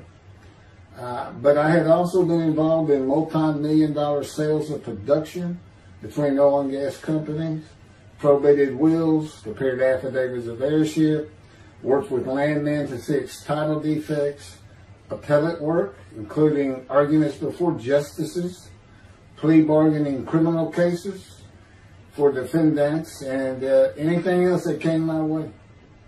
Then it all stopped, and once again I was fighting for my life in 2001. This is chapter 6, skin, colon, and lung cancer. Oh, just, God would have me tell you, he gave me those headaches. When he came to me, I stopped having nightmares. He provides my dreams for me now, and often as a learning experience. But the grinding of the teeth, everything stopped, and I thought it was just because I wasn't having nightmares, and took away any symptoms of PTSD, for which I was receiving money from an insurance company for disability, partial disability. And that went on for about 7 years. Then one day we're out walking, year 7 of 13, and I had that headache. It just came, and I just stopped. And I said, "You've got to be kidding. You did not give me those headaches." He said, "Yes, I did. It's necessary. You are considered the suffering servant of Isaiah 53. You had to suffer your entire life until you're suitable for my purpose," and that includes fitting every verse of Isaiah 53. At that time, I had finally read it, 7 years into all this. It was about year 2, I think. But yeah, he did. And, you know, I ended up taking painkillers left and right and drinking with it, as so many people do. I was able to maintain, you know, my life, my work, and everything, but it was enough to put the strain on my marriage that I pretty much blamed myself for it. And I told him I did it. That's the only time I got hot. Disfigure me, gut shot, those things, they didn't bother me. But I said, you know, you hurt my children terribly with that, because I became a bad father. I mean, I wasn't the father I could be. I mean, they love me and I love them. We don't have any serious risks. They're off living their lives and they're all doing great.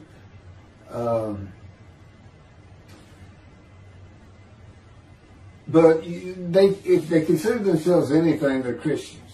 And although I don't think any of them are overtly religious, or that they're in church every Sunday or anything like that, but you know, when I started going to the conservative synagogue here in town, and I told them I was converting to be Jewish, they're pretty much just that. Just saying I would be a Jew, I guess. I'm not sure that I didn't believe in Jesus. It was probably more of it, God says. But really haven't talked to them much at all in 7 or 8 years. So, but anyway, so God gave me the headaches just to make sure.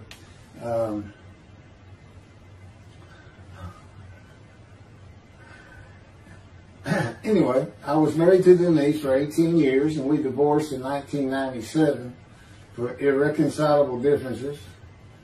We agreed that she maintain custody of the children. The first to leave was Justin, and he came and lived with me. Then Brooke started getting in trouble, who is, as tough as she is, beautiful. Her mom's very difficult to get along with. Justin was a lot like me at his age. Trouble followed him everywhere he went.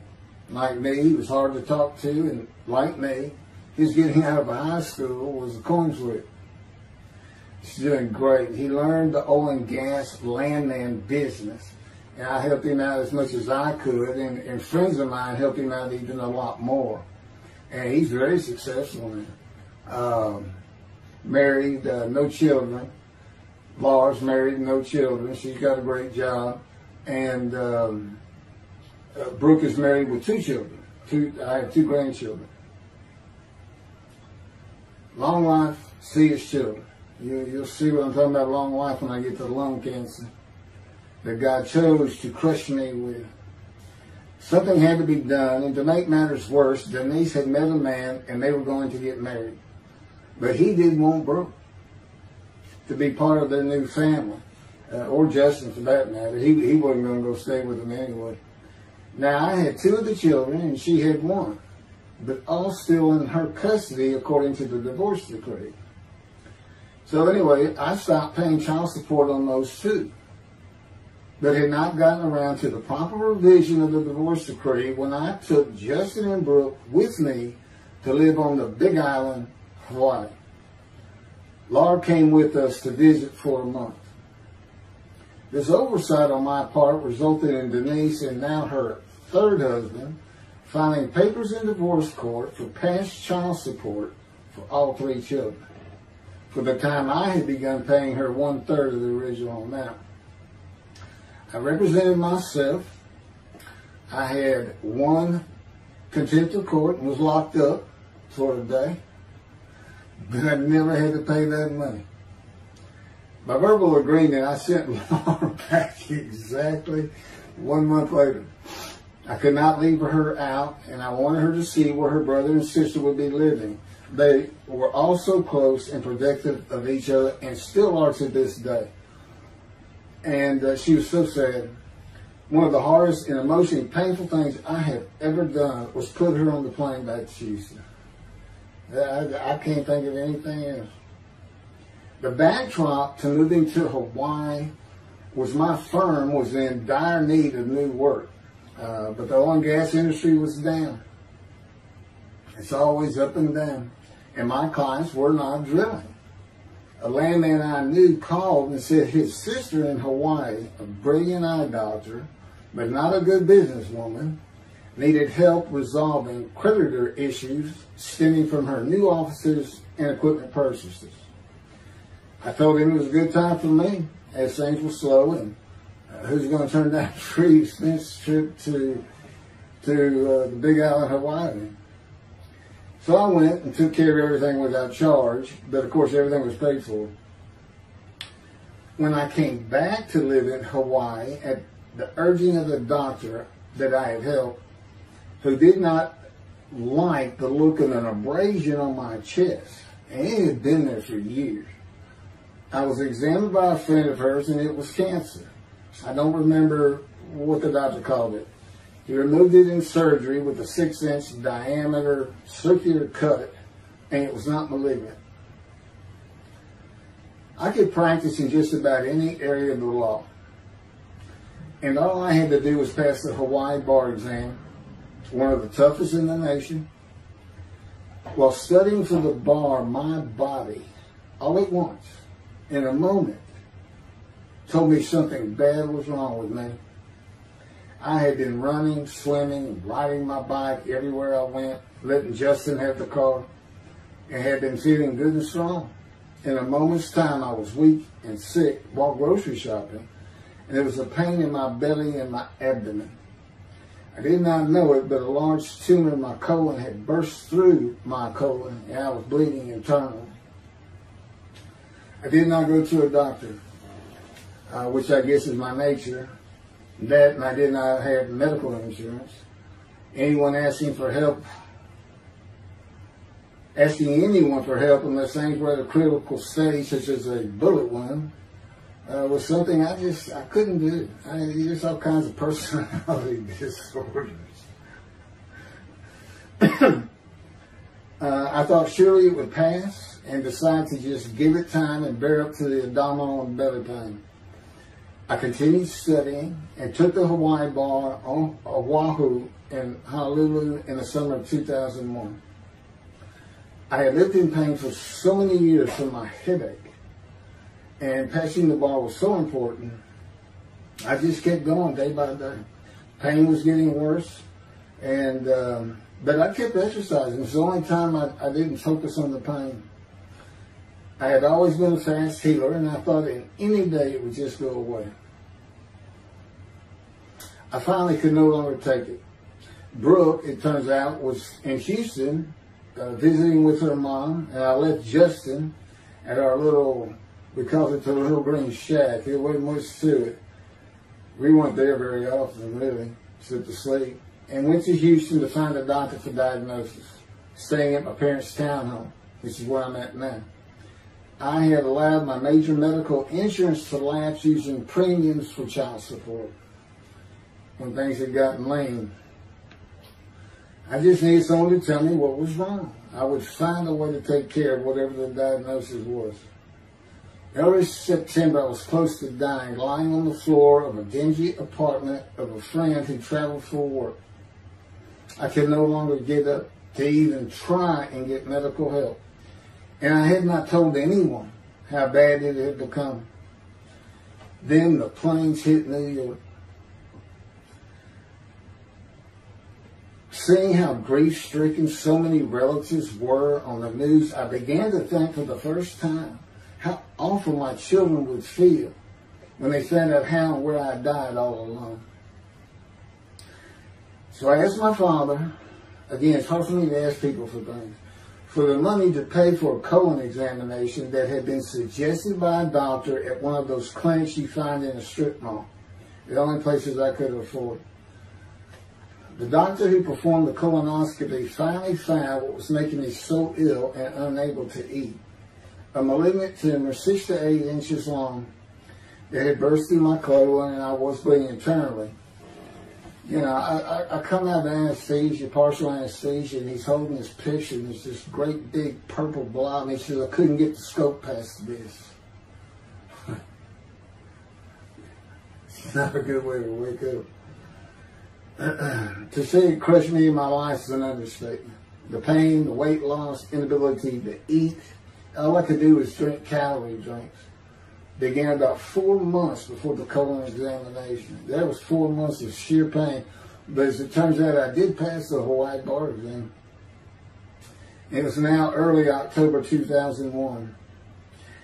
The doctor told me, look, you don't have insurance. Go to Bentop Hospital. That's the hospital I went to when I got gut shot. Gunshot. I prefer gut shot. Sounds better. Yes, man. And he gave me the pictures from the procedure showing what he could not get the scope past. Just shaking his head and saying, you should have come in much earlier. So I went to Bentop thinking I was here in 75 on October 5, dying, but I did survive. And here I am again on the first week of October 2001. I showed the pictures to the admitting nurse. Instead of them sending me to the waiting room, she just looked at me and she said, this is a public hospital. I mean, you can wait all day long to have a cold check. She looked at me and said, why did you wait so long? And how are you still alive?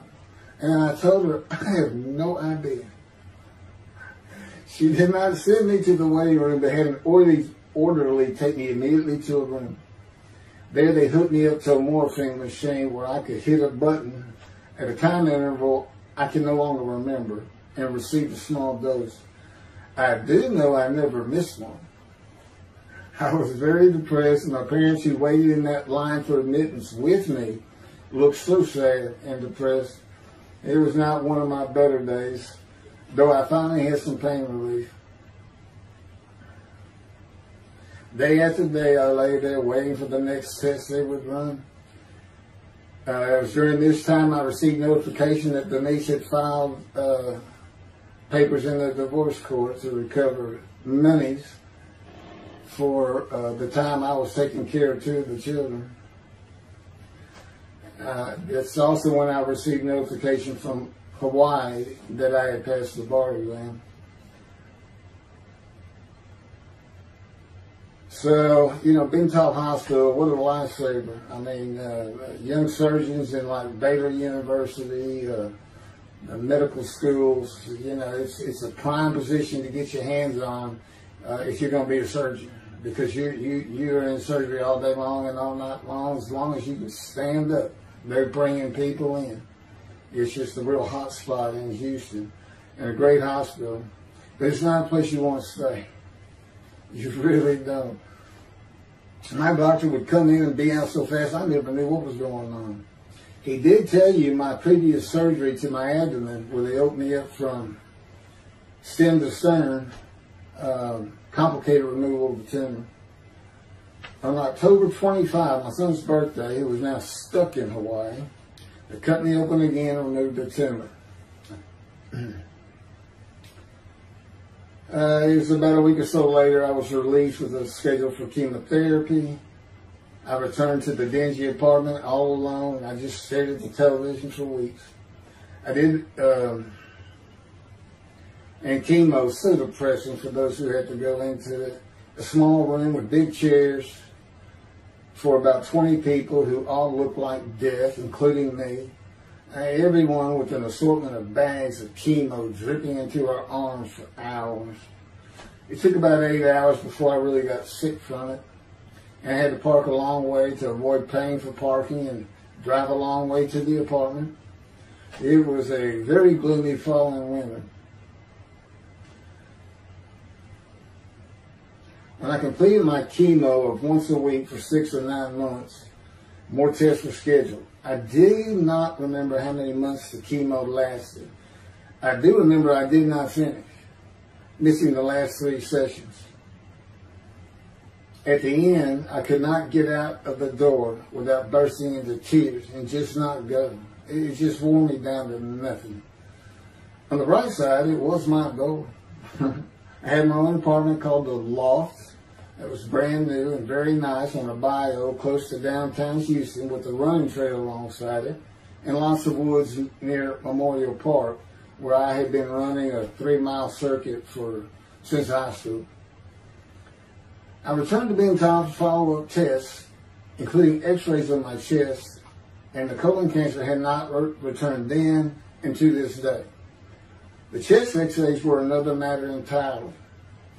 The doctor told me he had bad news and showed me the x-rays telling me the white spots I was seeing was cancer. They were everywhere. Lungs full of cancer, he said, at a stage I could not be treated with any success. My dad was with me, and I asked the doctor, well, what does that mean?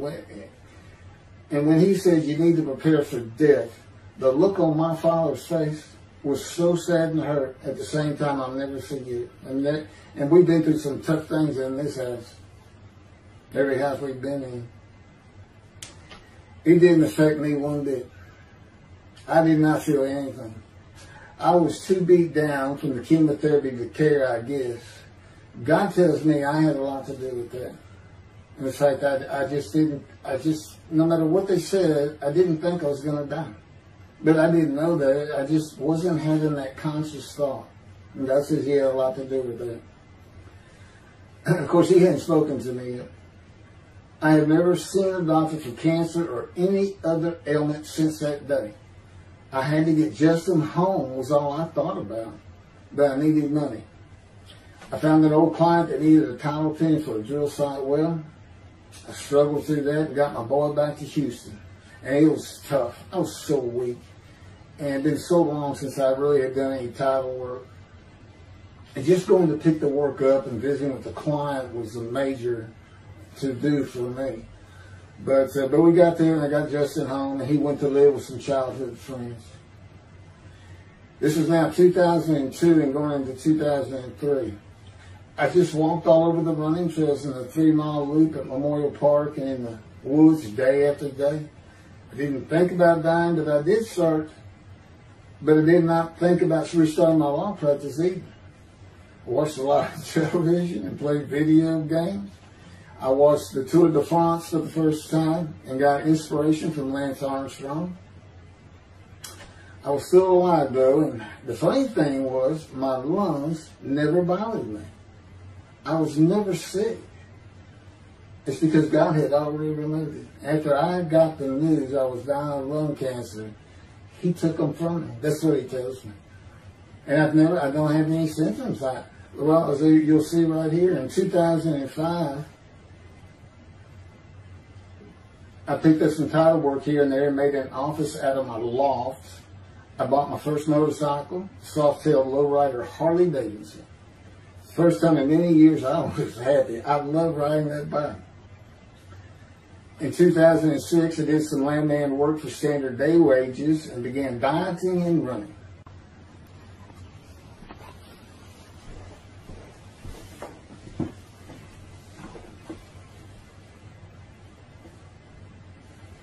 once again, my camera only goes for 29 minutes and 59 seconds, and I'm gonna back up just a little bit.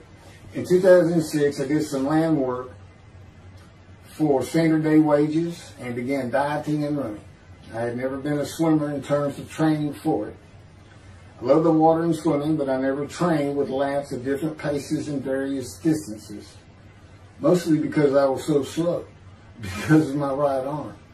I was reaching an age, though, where endurance in my running was more important than speed. And so endurance swimming was too. In Hawaii, I had seen the athletes come to Kailua Kona, where we live and where the Ironman triathlon begins and ends. Matter of fact, my little green shack was just right on the route where they start. That was a fun week, and it was amazing watching the athletes train and prepare for the race. I would think to myself, a human being, the human body cannot do what they are doing. Yet they were, and they did. It's just amazing. I decided to learn how to swim more efficiently and how to train for distance and endurance. Get a regular and triathlon bike and enter some triathlons. I was still alive and finally a direction and purpose in my life. Training every day for long periods of time. It really helped with my headache, and I slept better. In 2007, I signed up for the March 30, 2008 Lone Star Half Iron Triathlon in Galveston, Texas, and the October 5, 2008 Longhorn Ironman 70.3 in Austin, Texas. You cover 70.3 miles, and you got to do it under 8 hours. And I did real well in the first one. As far as my time, it's 7 hours and a little bit, but I barely made it without disqualification in the one in Austin. And it was primarily because of the hills. It's this very hilly area in central Texas, I guess. But I did make it, and swore I'd never do another one. But I did it after the first one too. It's tough. My insurance is still paying for my inability to work, primarily based on the headache and a diagnosis of PTSD. So I was not working, and I got real serious in training to swim the 1.2 miles in the ocean, and that would be in Galveston and in a lake in Austin, 56 miles on the bike, and a half marathon, 13.1 mile run. That's what I was able to do with a diagnosis in 2001 of lung cancer that could not even be treated, stage 4. And that's just about impossible. It would take a miracle of God for that to happen, because generally you're going to die within 1 year. They say if you get lucky with good medical treatment, you might make 5 years. But 1 year is standard, if you can make it that long. That's my proof that I offered myself to guilt for God. Because you can't, it's not something provable. All you can do is show the results of that offer.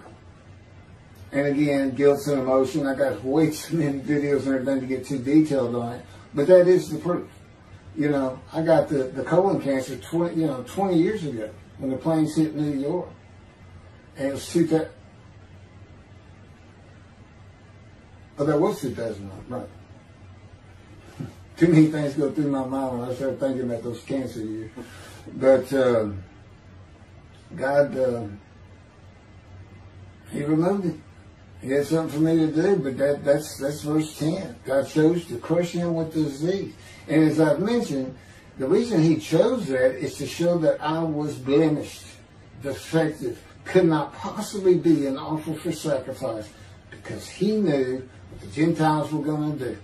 They were going to put an unblemished lamb in there and call the Jewish people's Bible their own, and use the laws of Leviticus, not unlike Mr. Toby, the singer, and his 6 million blemished ram sacrificed by Hitler, the righteous servant of God. That's how that seems to read.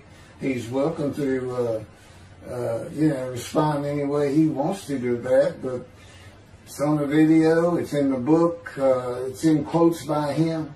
It's from his midrash, from his site. And he said, share this with everybody. Everybody can take it and just share how great my knowledge is. Well, it's lacking in some areas. There's any question he's an intelligent man. But his reasoning capabilities, in my opinion, at least as to Isaiah 53, are severely wanting. I am that man. And God's going to give the Christians hell with it and with me. Just like I just heard this for the first time on the video. When all of a sudden he had me say that Jesus announced he wasn't the man of Isaiah 53 on the cross. When he said, Father, Father, Father, why are you forsaking me? Because he was about to die. In Isaiah 53, who he thought he was, and he's not, who he didn't fit the verses, but he thought he was supposed to be exposed to death, but given long life. So boldly he goes into the Roman Jerusalem and gets himself taken up. He's not worried. Delusional, yeah, maybe, but as far as I'm concerned, he's nothing but a story. He never existed. And the story starts with the Essenes of the Red Sea Scrolls and the teacher of righteousness. Real quick, I'll go over that. Here's the thing. Their founder is called the teacher of righteousness.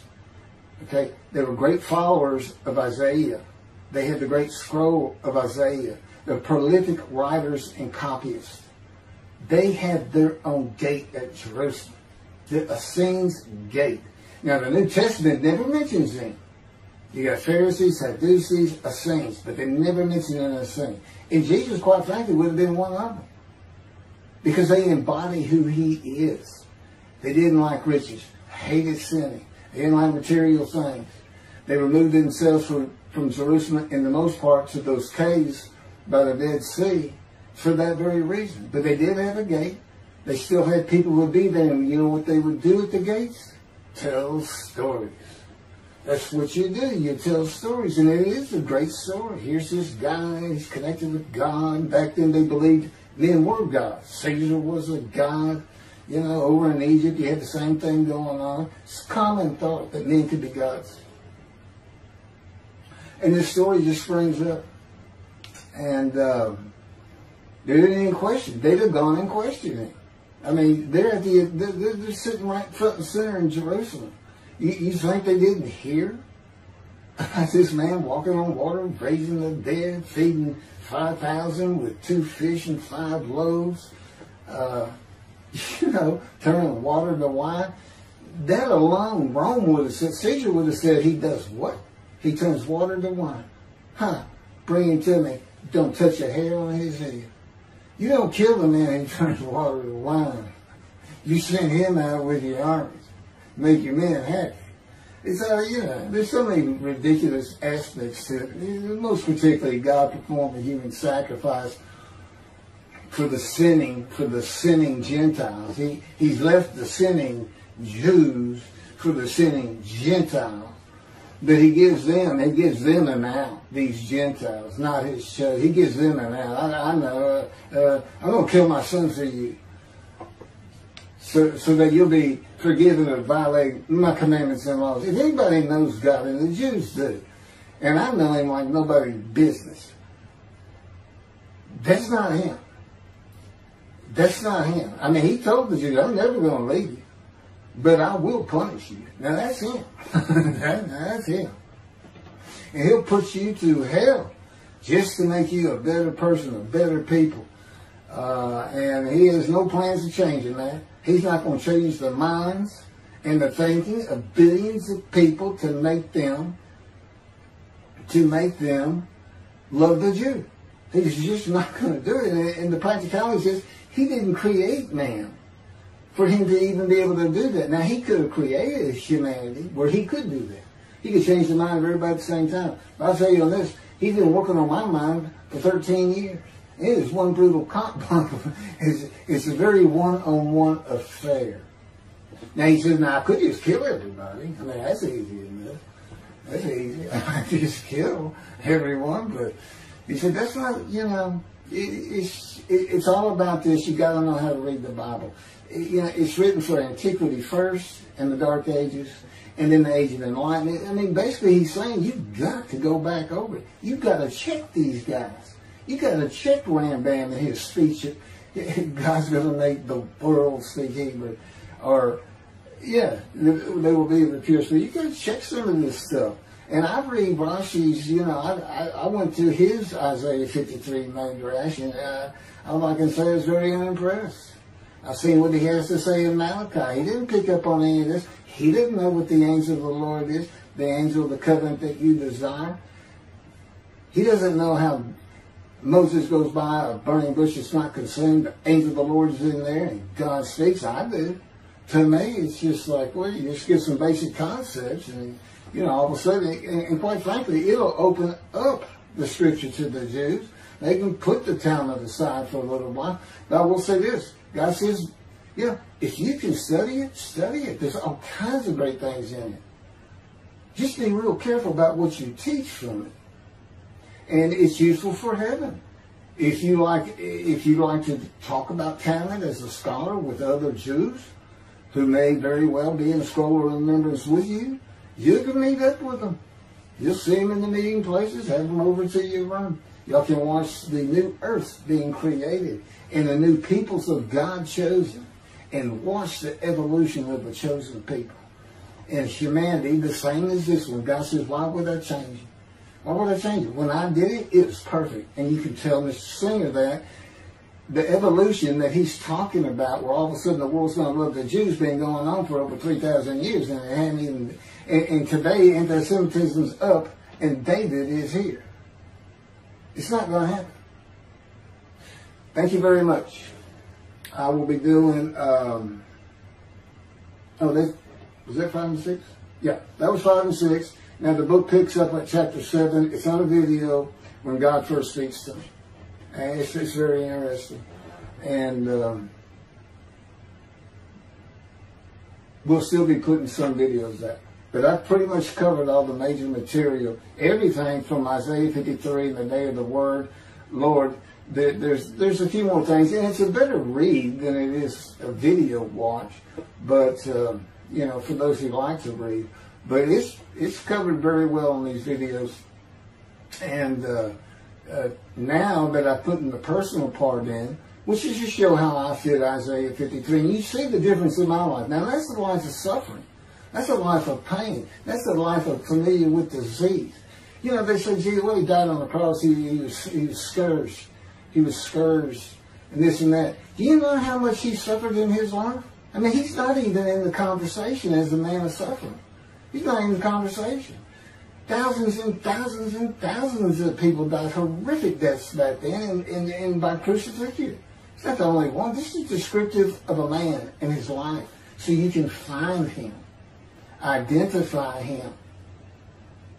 And what did he do? He never suffered. He was never sick. Ever. Until the last day of his life. He's 30 years old and he's got one day under his belt of pain and suffering. To me, that's not, you're not even in the conversation. I mean, that's nothing. That's not even suffering. That's just, you had a bad death, sorry.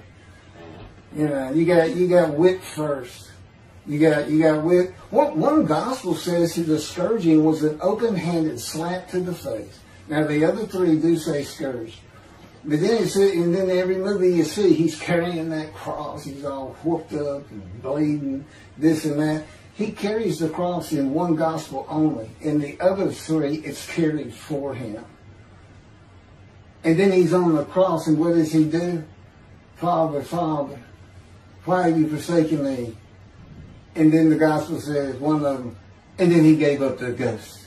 He gave up and died. I laid in the back of an ambulance for 8 hours, doing everything I could in my power to stay alive. Just gave up the ghost. There's another video where we make that a little bit more humorous. Anyway, thank you for listening, and I guess that's it. Thank you.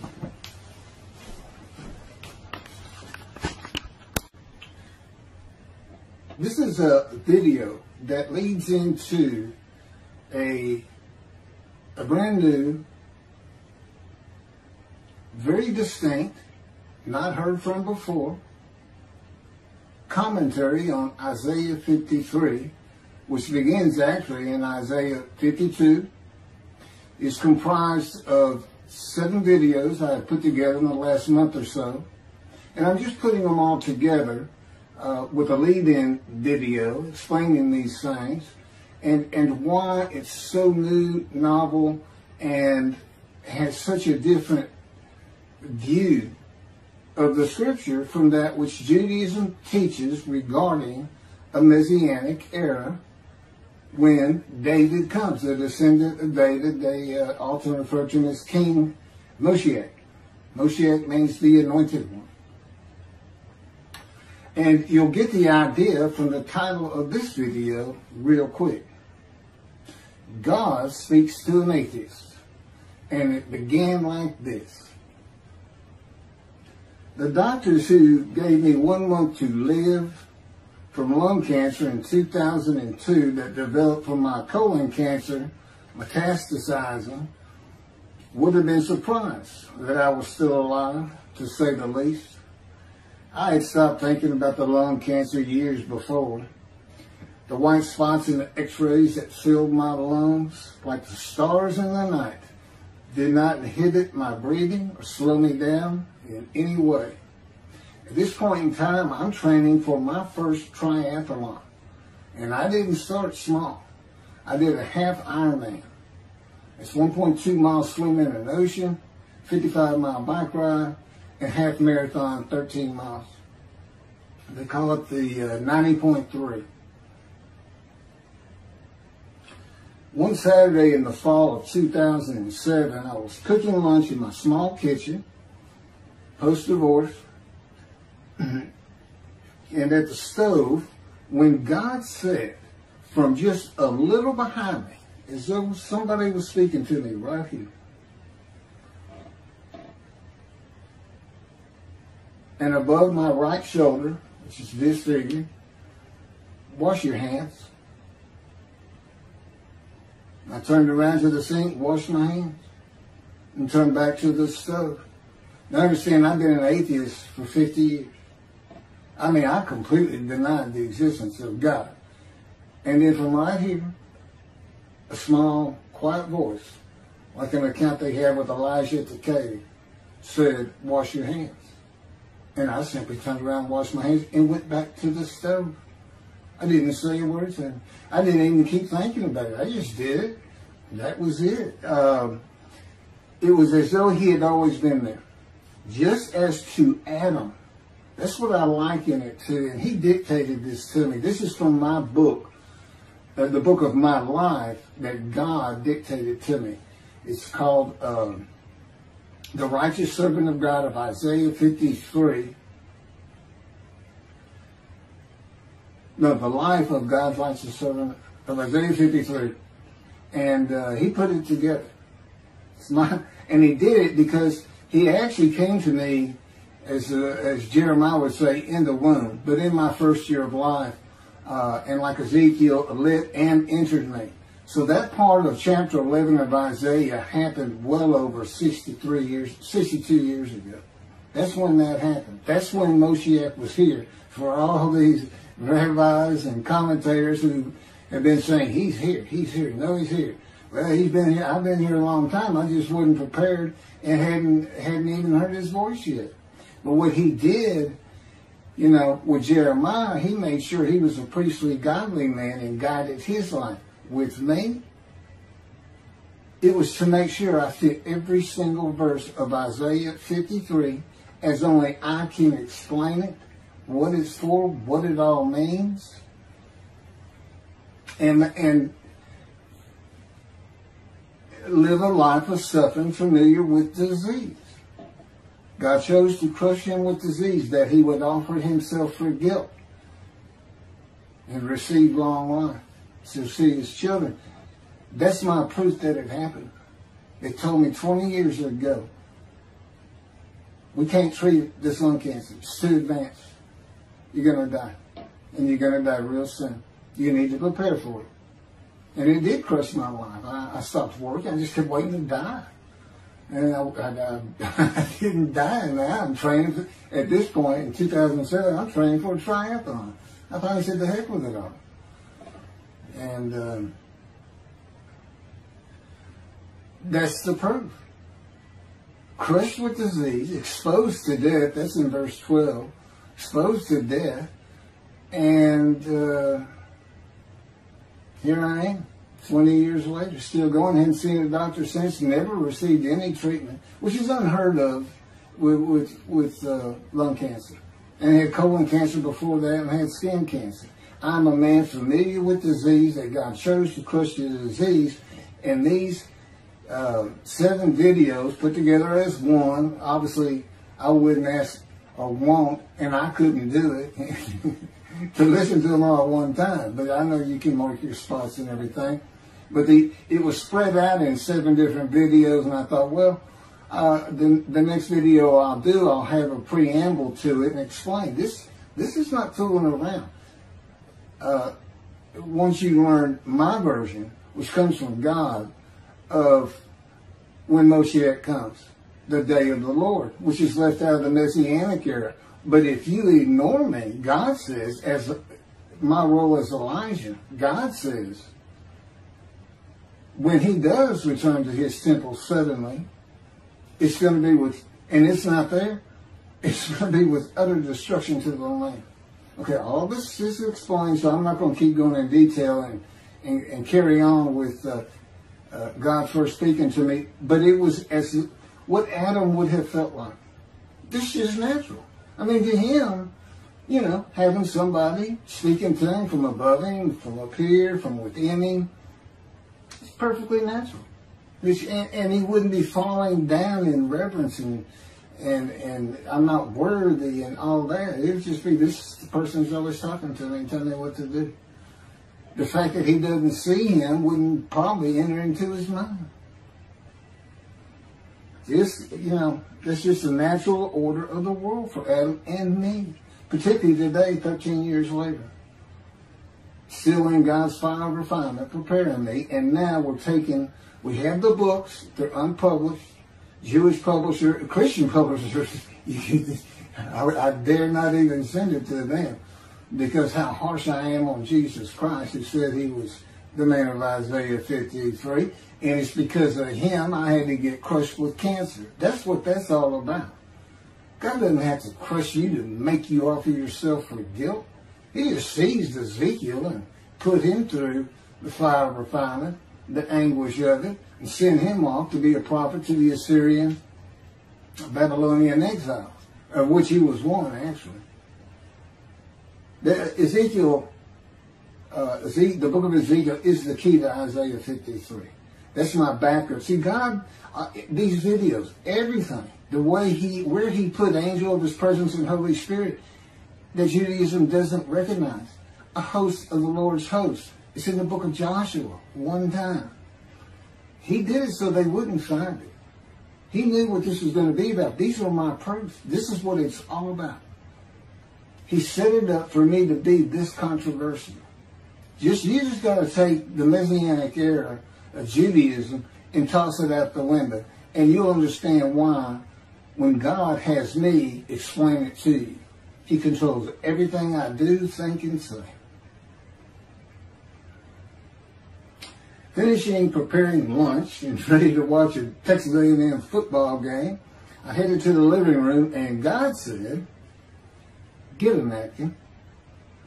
I turned back to the kitchen and got a paper towel, sitting on the couch from about the same place. Sitting on the couch with the television on and my plate in my lap, God said, "Get your TV tray." I got up, set my TV tray in front of me, and placed my plate on it, began eating and watching the game. That night, I was in bed reading a book. From the doorway, God said, "Tomorrow we're going to Bed Bath & Beyond, the store, to buy a shower curtain, sheets, pillowcases, and shop in general for things that you need."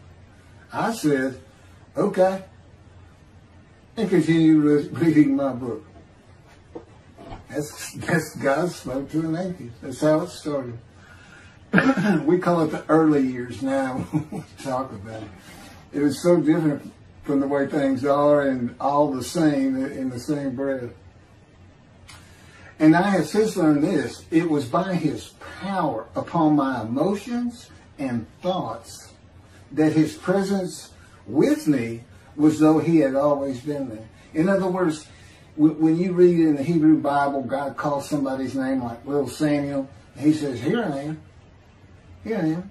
Now, there's some accounts of people falling to the ground, but He can put a silent knowing to you. He can put knowledge within you, your mind, where you never hear a word from Him. In other words, put into your mind the God of all creation is about to speak to you, and He doesn't have to say, "Stay calm." He controls emotions. He told me, "Keith, I created emotion. And there's nothing I can't do with yours, and believe me, it's been proven to me." I'm not going to get into all that. This story goes on. It turns out he had been like Jeremiah from the womb. Let me pass by that. I've never been affiliated with any church or synagogue. I've never had any teaching from yeshiva or seminary. Throughout my life, I did not. Let's put it this way. I was the actual opposite of Jesus Christ. Actual opposite. I'm a sinner. You know, I mean, He took me back. He said, "Look," you know, because I said, "Well, I wasn't that bad of a sinner, was I?" He said, "Really?" Here we go off in vision like the story of Scrooge and the Ghost of Christmas Past. I said, I started getting smart with him. This is us talking friend to friend. I can talk to him like he's just a buddy sometimes. There is a line I know not to cross. I said, "Why would you call that a sin? Why is that a sin?" He said, "Keith, it's a sin. You lied." I said, "Yeah, but if I didn't lie, I was going to jail." He said, "But that don't make it good." I said, "Well, which comes first? Going to saving yourself? Or lying? And so what? I didn't believe in you anyway. I wasn't worried about going to hell either. It's just, I didn't think about those things." He tells me, "Man, I didn't let you. That's why I was with you from the get-go." He wanted me to be fresh. No preordained, settled in thoughts and beliefs on anything. And of course, I grew up in Texas for the most part, so it would have been Christianity. I didn't associate with anybody who was religious. I didn't even know what the term Jesus freak meant. I didn't even know that Jesus died for my sins, supposedly, under their theology. And I didn't know that there was a problem between Judaism and Christianity. Jews and Christians. I didn't know that. I had plenty of Jewish friends. You know, I was in the late 60s, 70s, my formative, going into my teen years, and, you know, he treated everybody as an equal. I never thought about it. Including African Americans, who in my day, we just said blacks. I guess that doesn't go anymore. But had great friends of all kinds. My best friend, I didn't even know he was Jewish until I saw him on Facebook 40 years later. But anyway, let me jump ahead. Okay, this is how God communicates with mankind. This is what the prophets are all about. It's not just Ezekiel, a spirit lit and entered into me. At that moment, God was speaking. And then he says, at that moment, a spirit entered into me, and then I could hear God's words. So he's saying, and that means God is in his spirits. And it's just imagine the presence of God is his mind, and it is composed of elements of the unseen realm that we can't understand. And spirit he created, and the angel of the Spirit, the Holy Spirit, he created. But that's completely different elements. His presence is different from God's presence. But they're like big clouds.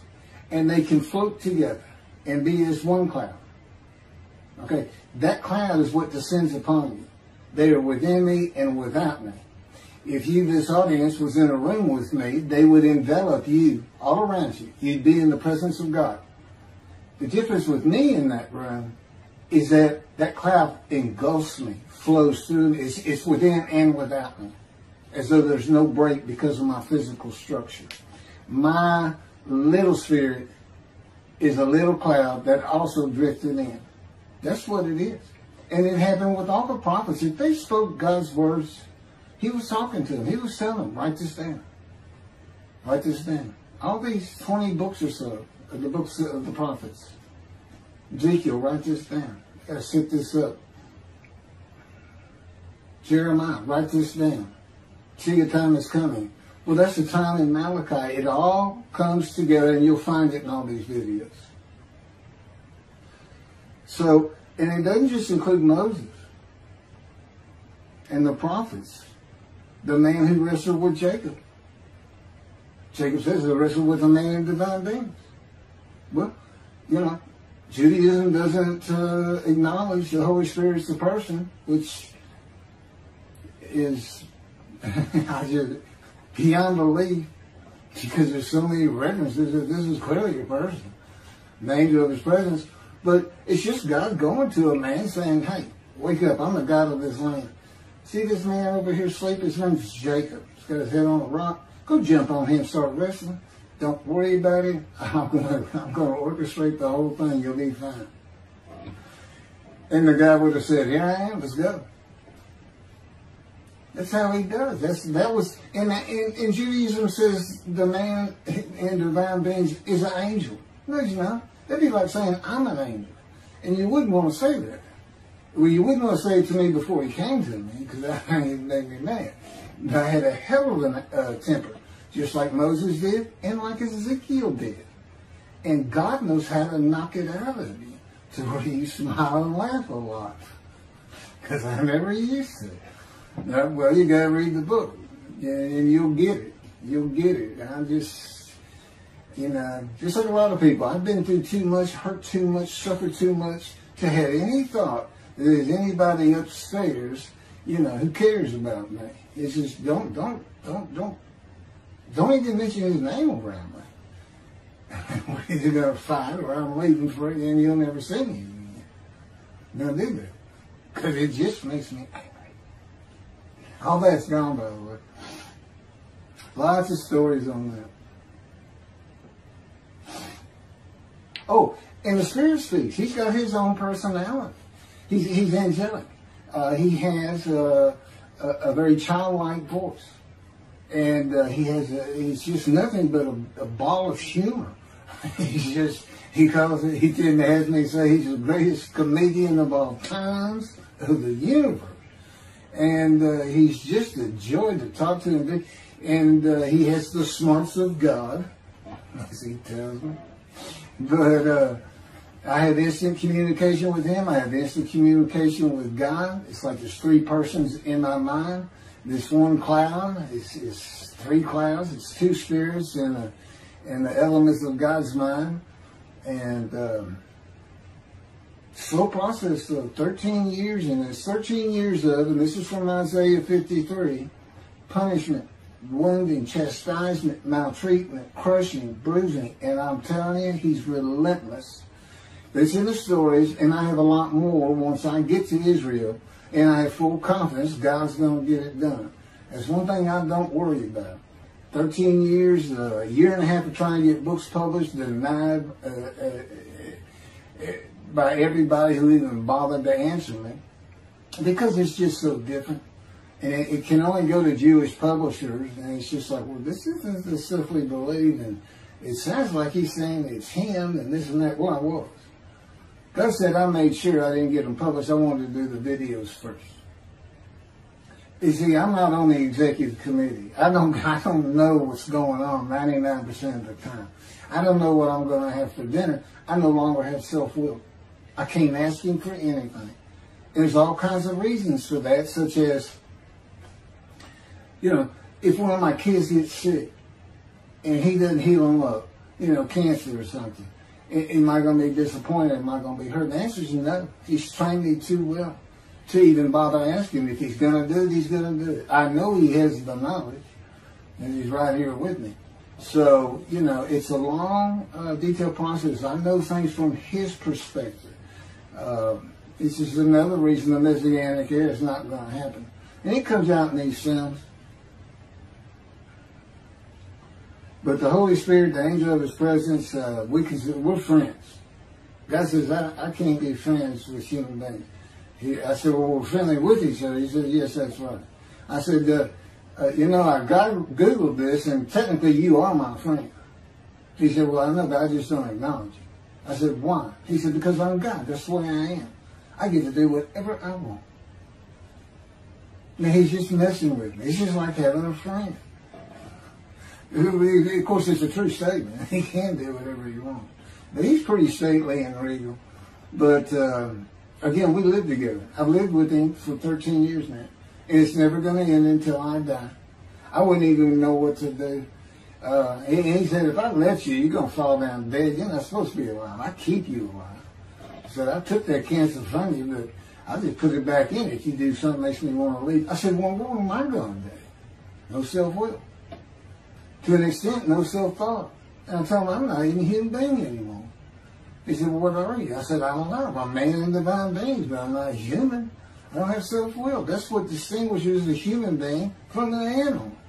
He said, but I'm being the human for you. I'm providing your self-will. So you do, in a way, have it. So you're still a human being. I said, well, I'm dead. He said, why are you dead? I said, because it's like my brain's not connected to my spirit anymore. It's like you're sending all the information in. And that's about heaven. I haven't lived the existence in heaven as to my thoughts, because in heaven you won't have a mind. The heaven for the Jewish people only, I might add. You won't have a mind. God's got to provide it for you. He's got to be you for you as a completely new and different creature. It's still you. It's a very amazing story on how that does. And I'm taught all these things and literally experience them, not only in the real, but in visions. I've had more visions than, if you count every single vision in the Hebrew Bible and the New Testament, I've had easily double that. And I'm a walking visual. God's communication, and this actually shows up in the story of Moses. He won't let me tell right now. But he puts images in your mind. Instead of saying a sentence, you get something in your mind, a picture. Anyway, I call it visuals. And you can be wide awake for those. And I can be in vision wide awake. Okay, so we finished our shopping to get shower curtains and everything. And God said, let's go to the bookstore and get you a Tanakh. To which I replied, well, what's a Tanakh? I didn't Hebrew Bible, okay. Well, I know the Holy Bible, the New Testament and Old Testament. And on we go. I'm starting to learn for the first time. At Barnes & Noble's, we looked at all the Hebrew Bibles and purchased the Jewish Publication Society's Tanakh, the Holy Scriptures, which is a translation that began in 1956. It was published in 85. Men who spent 30 years on the Leningrad Codex, the oldest Hebrew Bible in existence. They started from scratch. I hear these rabbis and people saying, well, I know what these translations are, this and that and that and this. And God says, just go with the JPS. They hit it right just about every single time. I've only found one thing that I don't understand how they missed it. But it's in 53. This is the 1985 edition. That's the best translation you can get out there. And I don't just hear God speak to me. His presence is heavy. And I'm also, you know, it says he pinned Ezekiel's arms behind his back with his cords of power. And by his cords of power, Ezekiel could not leave his house. That's in Isaiah 53. He took him from the land of the living. Took him from society. You know, the man of Isaiah 53 lives, so he's taken from society, but that doesn't, from the land of the living, that doesn't mean he died. And there's no crucifixion in 53. So, you start to see how Ezekiel is so important in this. And that's where you find out about the covenants of friendship that come with God in the day of the Lord when Moshiach comes. Again, you don't hear anything about it in this Messianic era. I'll tell you this. I think the Jewish people are going to like this better. I think throwing out all that rubbish Judaism has been teaching from back in antiquity, that's where they're stuck, and see what's really going to happen with God coming back, a man in divine beings, with the capabilities of Moses, Elijah, the descendant of David. All their attributes, okay, are in me. I can be each and every one of them, and I can be all four of them at one time. And God can speak to me. So, it's going to be fun. And he wants his temple rebuilt. That's the purpose of Isaiah 53. It says, a purpose which might prosper of God. But it doesn't tell us what the purpose is. Well, we find it in Malachi 3. I'm sending my messenger before me to clear the way for me, and I shall return to my temple suddenly. But the covenant that comes with David says, I'm going to place my sanctuary amongst you. He already knows it's not going to be there. And then we have Elijah in Malachi 3. Well, he's got a purpose that might prosper. And if it doesn't, God comes with utter destruction to the land. And again, you don't hear it with the Messianic era. Utter destruction to the land. There's 7 million Israeli Jews. How can you not read that and go, that sounds an awful lot like I'm going to raise up armies against you? How can you just ignore that? Well, anyway, we're getting fixed up. And the purpose that might prosper, I never believed that. I think that just hooks the man of the righteous servant of God of 53. I think that puts him with, he's got the same purpose as Elijah. Elijah is supposed to bring the families back together through the laws and teachings God gave Moses, or being mindful of them. That's the new covenant. It's an amendment. It's an amendment that also has a new inclusion of sin forgiveness. Over the last 63 years, God's presence has resided in Texas, Louisiana, Florida, and Hawaii.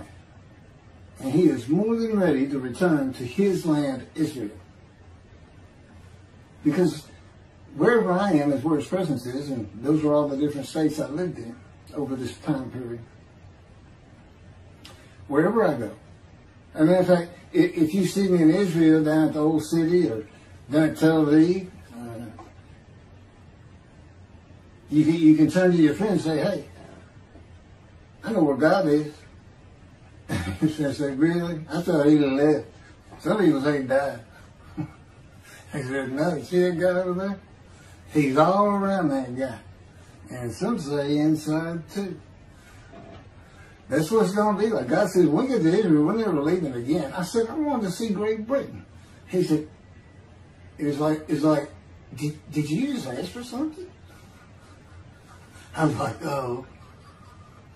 Yeah, that's good. I hope I fry if I hit the border and cross over. I hope I just burn up, burst in a combustible flame. But anyway, that's where he wants to be. And I'm assured he's going to get there.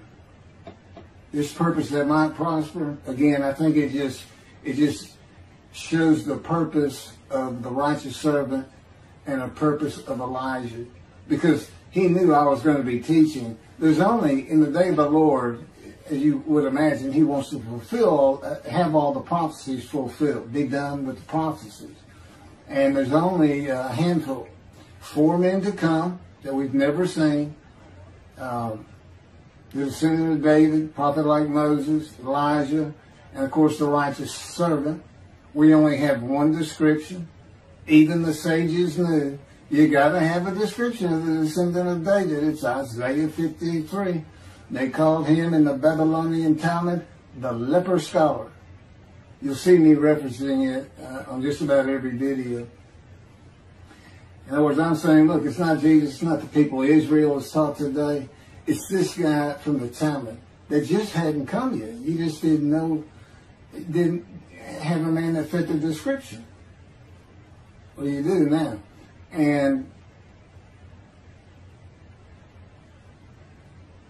two covenants. The friendship covenant, which is actually in two parts, Ezekiel 34 and Ezekiel 37. One part of which is, I'm going to put my sanctuary amongst my people. And the other part, interesting enough, has to do with the land blooming again, which is Jeremiah 31. See, a time is coming, the land will bloom again. See, a time is coming, the cities, after desolation of many years, 2,000 plus actually, will be restored, and Jerusalem rebuilt. And the Jews shall never be defeated again. Okay, now we just talked about utter destruction likened to armies being raised. But here it is in this friendship covenant, in this, Jerusalem being rebuilt. If that's done, then you'll never be defeated again. So, you look and you go, well, there's kind of a problem between those two. And what I think it means is he's going to get the temple built now that Jerusalem's been rebuilt and he's come. That this might prosper, because, it kind of gets you. So what is the purpose of God might prosper? Who thought you could do everything? And he said, well, in a large part, my people got to listen to you. They got, especially the rabbis, they never listen to my prophets. They're all full of themselves. Think they know everything. Well, he starts getting angry. And see, that's not good for me. Because all of a sudden he wants to make me better, which means suffering. You got to keep him away from those movies. I'll tell the spirit, say something funny. Get a funny guy around here. We talk friend to friend too. Well, anyway, I'm going to let you. There's a lot more, but this story's in my book. Hopefully, after spending time and understanding who I am, that this is here. It's happening. I don't care what the rabbis think or say. Look, I'm a prophet of God. I'm a man in divine things. If I say something contrary to what they think and say and believe, they're wrong automatically. It's a given because God is the one telling me all these things. It's His book. They're wrong automatically. And He is livid that I'm having this problem with Isaiah 53 being the people Israel. Well, it's in the videos, but you ought to see the arguments they really put back before that for Isaiah 53:10 and other verses. Rabbi Tovia Singh, Rabbis Judaism, he went Christian. The Christians went to the laws of Leviticus, animal sacrificial laws, and said Jesus is the unblemished lamb. That's why, and they're using, Leviticus, where you could offer a lamb and for unintentional sins, but nevertheless, they turned it into, he was a human sacrifice, which he says himself. He says, God no longer wants bulls and goats for sin. He prepares my body for sacrifice. These human sacrifices, and God made the sacrifice to Gentiles so they didn't have to obey His commandments and laws. From an atheist who comes in with no religious background, I read that and I look up face to face with God wherever He is at the moment. And I say, you got to be kidding me. People believe this? He said about 2 billion right now. He said, I'm not going to bother trying to tell you how many there's been in 2,000 years. God made a human sacrifice to me so I can go to heaven and I can go kill somebody if I want to. I can go rustle. I can go beat my wife and my kids. I accept Jesus again. God was teaching me the New Testament, and this guy at one of these mega churches came up to me and says, if you do accept Jesus Christ, you're not just forgiven of all sins that you have committed. You're forgiven of every sin you're going to do in the future. I said, really? He said, yes, really. He said, Jesus knows you're going to do it, and He already forgave you. I said, what? Okay. So, if you're a Christian, you can just sin all the time, because Jesus knew you were going to do it. I hadn't actually heard that taught, but that's the effect of it. Okay. This year in Jerusalem. Enjoy the books. Don't try to listen to the videos. Don't try to watch them all at one time. But what I did is I put them together for you in the order they should be. And I just thought it'd be easier. And we're kind of coming to the end of our videotaping for a little while, it seems like. Again, I'm not on the executive committee with God and His Spirit. I never really know what we're going to do next. And the books are at keithmccarty.wordpress.com. You can find that on my YouTube channel.